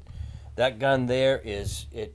I mean, I've shot lever actions my entire life, and Winchester, so on and so forth, and I still have them, but that is a working man's gun, no doubt. Yep. Without a doubt. So yeah, and with Remington's new cartridge, I mean, we were asked to try out the 360 buck hammer, and it worked great for the team members that used it and were successful with it. Yeah. Yeah. I mean, so that's fantastic. I mean. Yeah. Are you gonna shoot, plains game? Are you gonna shoot, long distance elk? Mule deer? Well, not at distance, but anything within, that 200-yard range. Yeah. Yeah, it's comfortable. Yeah. Oh yeah, and I mean the recoil. On that, it's smooth. very minimal. Yeah, it's super smooth. It's like shooting to me, what I was amazed with it. It was kind of like my wife shoots a 7mm 08, and that is the smoothest gun I've ever shot. Right. That is just as smooth as her gun. Yeah. It is a lever action, but you still got to jack one in the chamber, but you have that ability for that second round right there. Yeah. And then when you get proficient at it too, I mean, I've seen guys, they know how to, when you know how to work that thing, I mean, it's almost like a semi-automatic. Yeah. What's his name on your team there? New Hampshire, White Mountain. Brad. Oh, Brad, yeah. Yeah, he works it really well. Yeah. Yep. They are there's fast quite a action. few guys, It's smooth. Yeah, and with that shorter action too, I mean, it's nice and crisp the way it goes through, and yeah, it was a great gun. I mean, what I liked about it too is that of course you can load it both ways. You have the side gate, then the so what tube. he's It's talking like an about, old Springfield 22. Yeah. Yeah, that's why I was like, what is that? Because I just haven't thought it was seen a muzzle that. loader. I haven't seen it on a rifle like that before. Yeah, you tip it up Yeah. and drop all your bullets out of there. So how many can you fit in there? Is it? It's a 5. Yeah. Typical 5. So you would load the one in and drop 4 down. Yeah. Same thing unloading. You take the tube out, the 4 would come out, and then you just take the one out of the chamber. But yeah, it's a great alternative because plus too, I know safety is one thing that's been brought up, quite a bit. I know like Mark can explain it better, but like even with the safety and stuff on it, the way it engages with a hammer, when you work the lever and work the action on it, it's safer, as far as that. But you have the option of the tube too. You don't have to worry about, about doing it all 5 times to eject all the rounds. Yeah. Yeah. That's how I always had to do it with my 32 special. You just eject 5 times. I got good at catching the bullet. You know. Yeah, for us in Maryland, I mean, going through those swamps, that ice. Of course, I put a little post out there going through there, and Greg was in front of me. I was behind him. We're going and just busting through the ice, and Greg is using his as a crutch, and I'm using mine, And of course, we had somebody comment on that post about, geez, I hope nobody shoots anybody, blah blah blah. But of course, our guns are unloaded, and we're always thinking safety. But once you get through that thing, they're so easy to load up. You just pull the tube out, drop your shots in there, drop it back in there, cock it, you're ready to go. So it's that easy, Yep. But yeah, great guns. I mean, they're. I've shot coyotes. The thing about it too is that compared to, probably any other gun that I've had, as far as, especially with the scope, like I notice it, especially when you put up the magnification, it balances phenomenal. It's like the way those crosshairs hold. It's been, as far as like the most balanced and steady, holding crosshairs of any gun that I've had so far. And I think a lot of it has to do with what we talked about earlier, is because a lot of times you have that, I don't know what you call it. It's like, but that spot that dips down a little bit. But with it being as straight as it is, it keeps all that weight completely stabilized. So. Well, like Neil said, you got to be honest here. At first, we're kind of skeptical because we all use different guns. I'm an automatic guy, pump, Rick, and to bring the Henry to the forefront for us, of course, lever action, 360. They do make another 308 model, which some of us were more interested because you could reach out and, for us traveling, it'd be great, Yeah.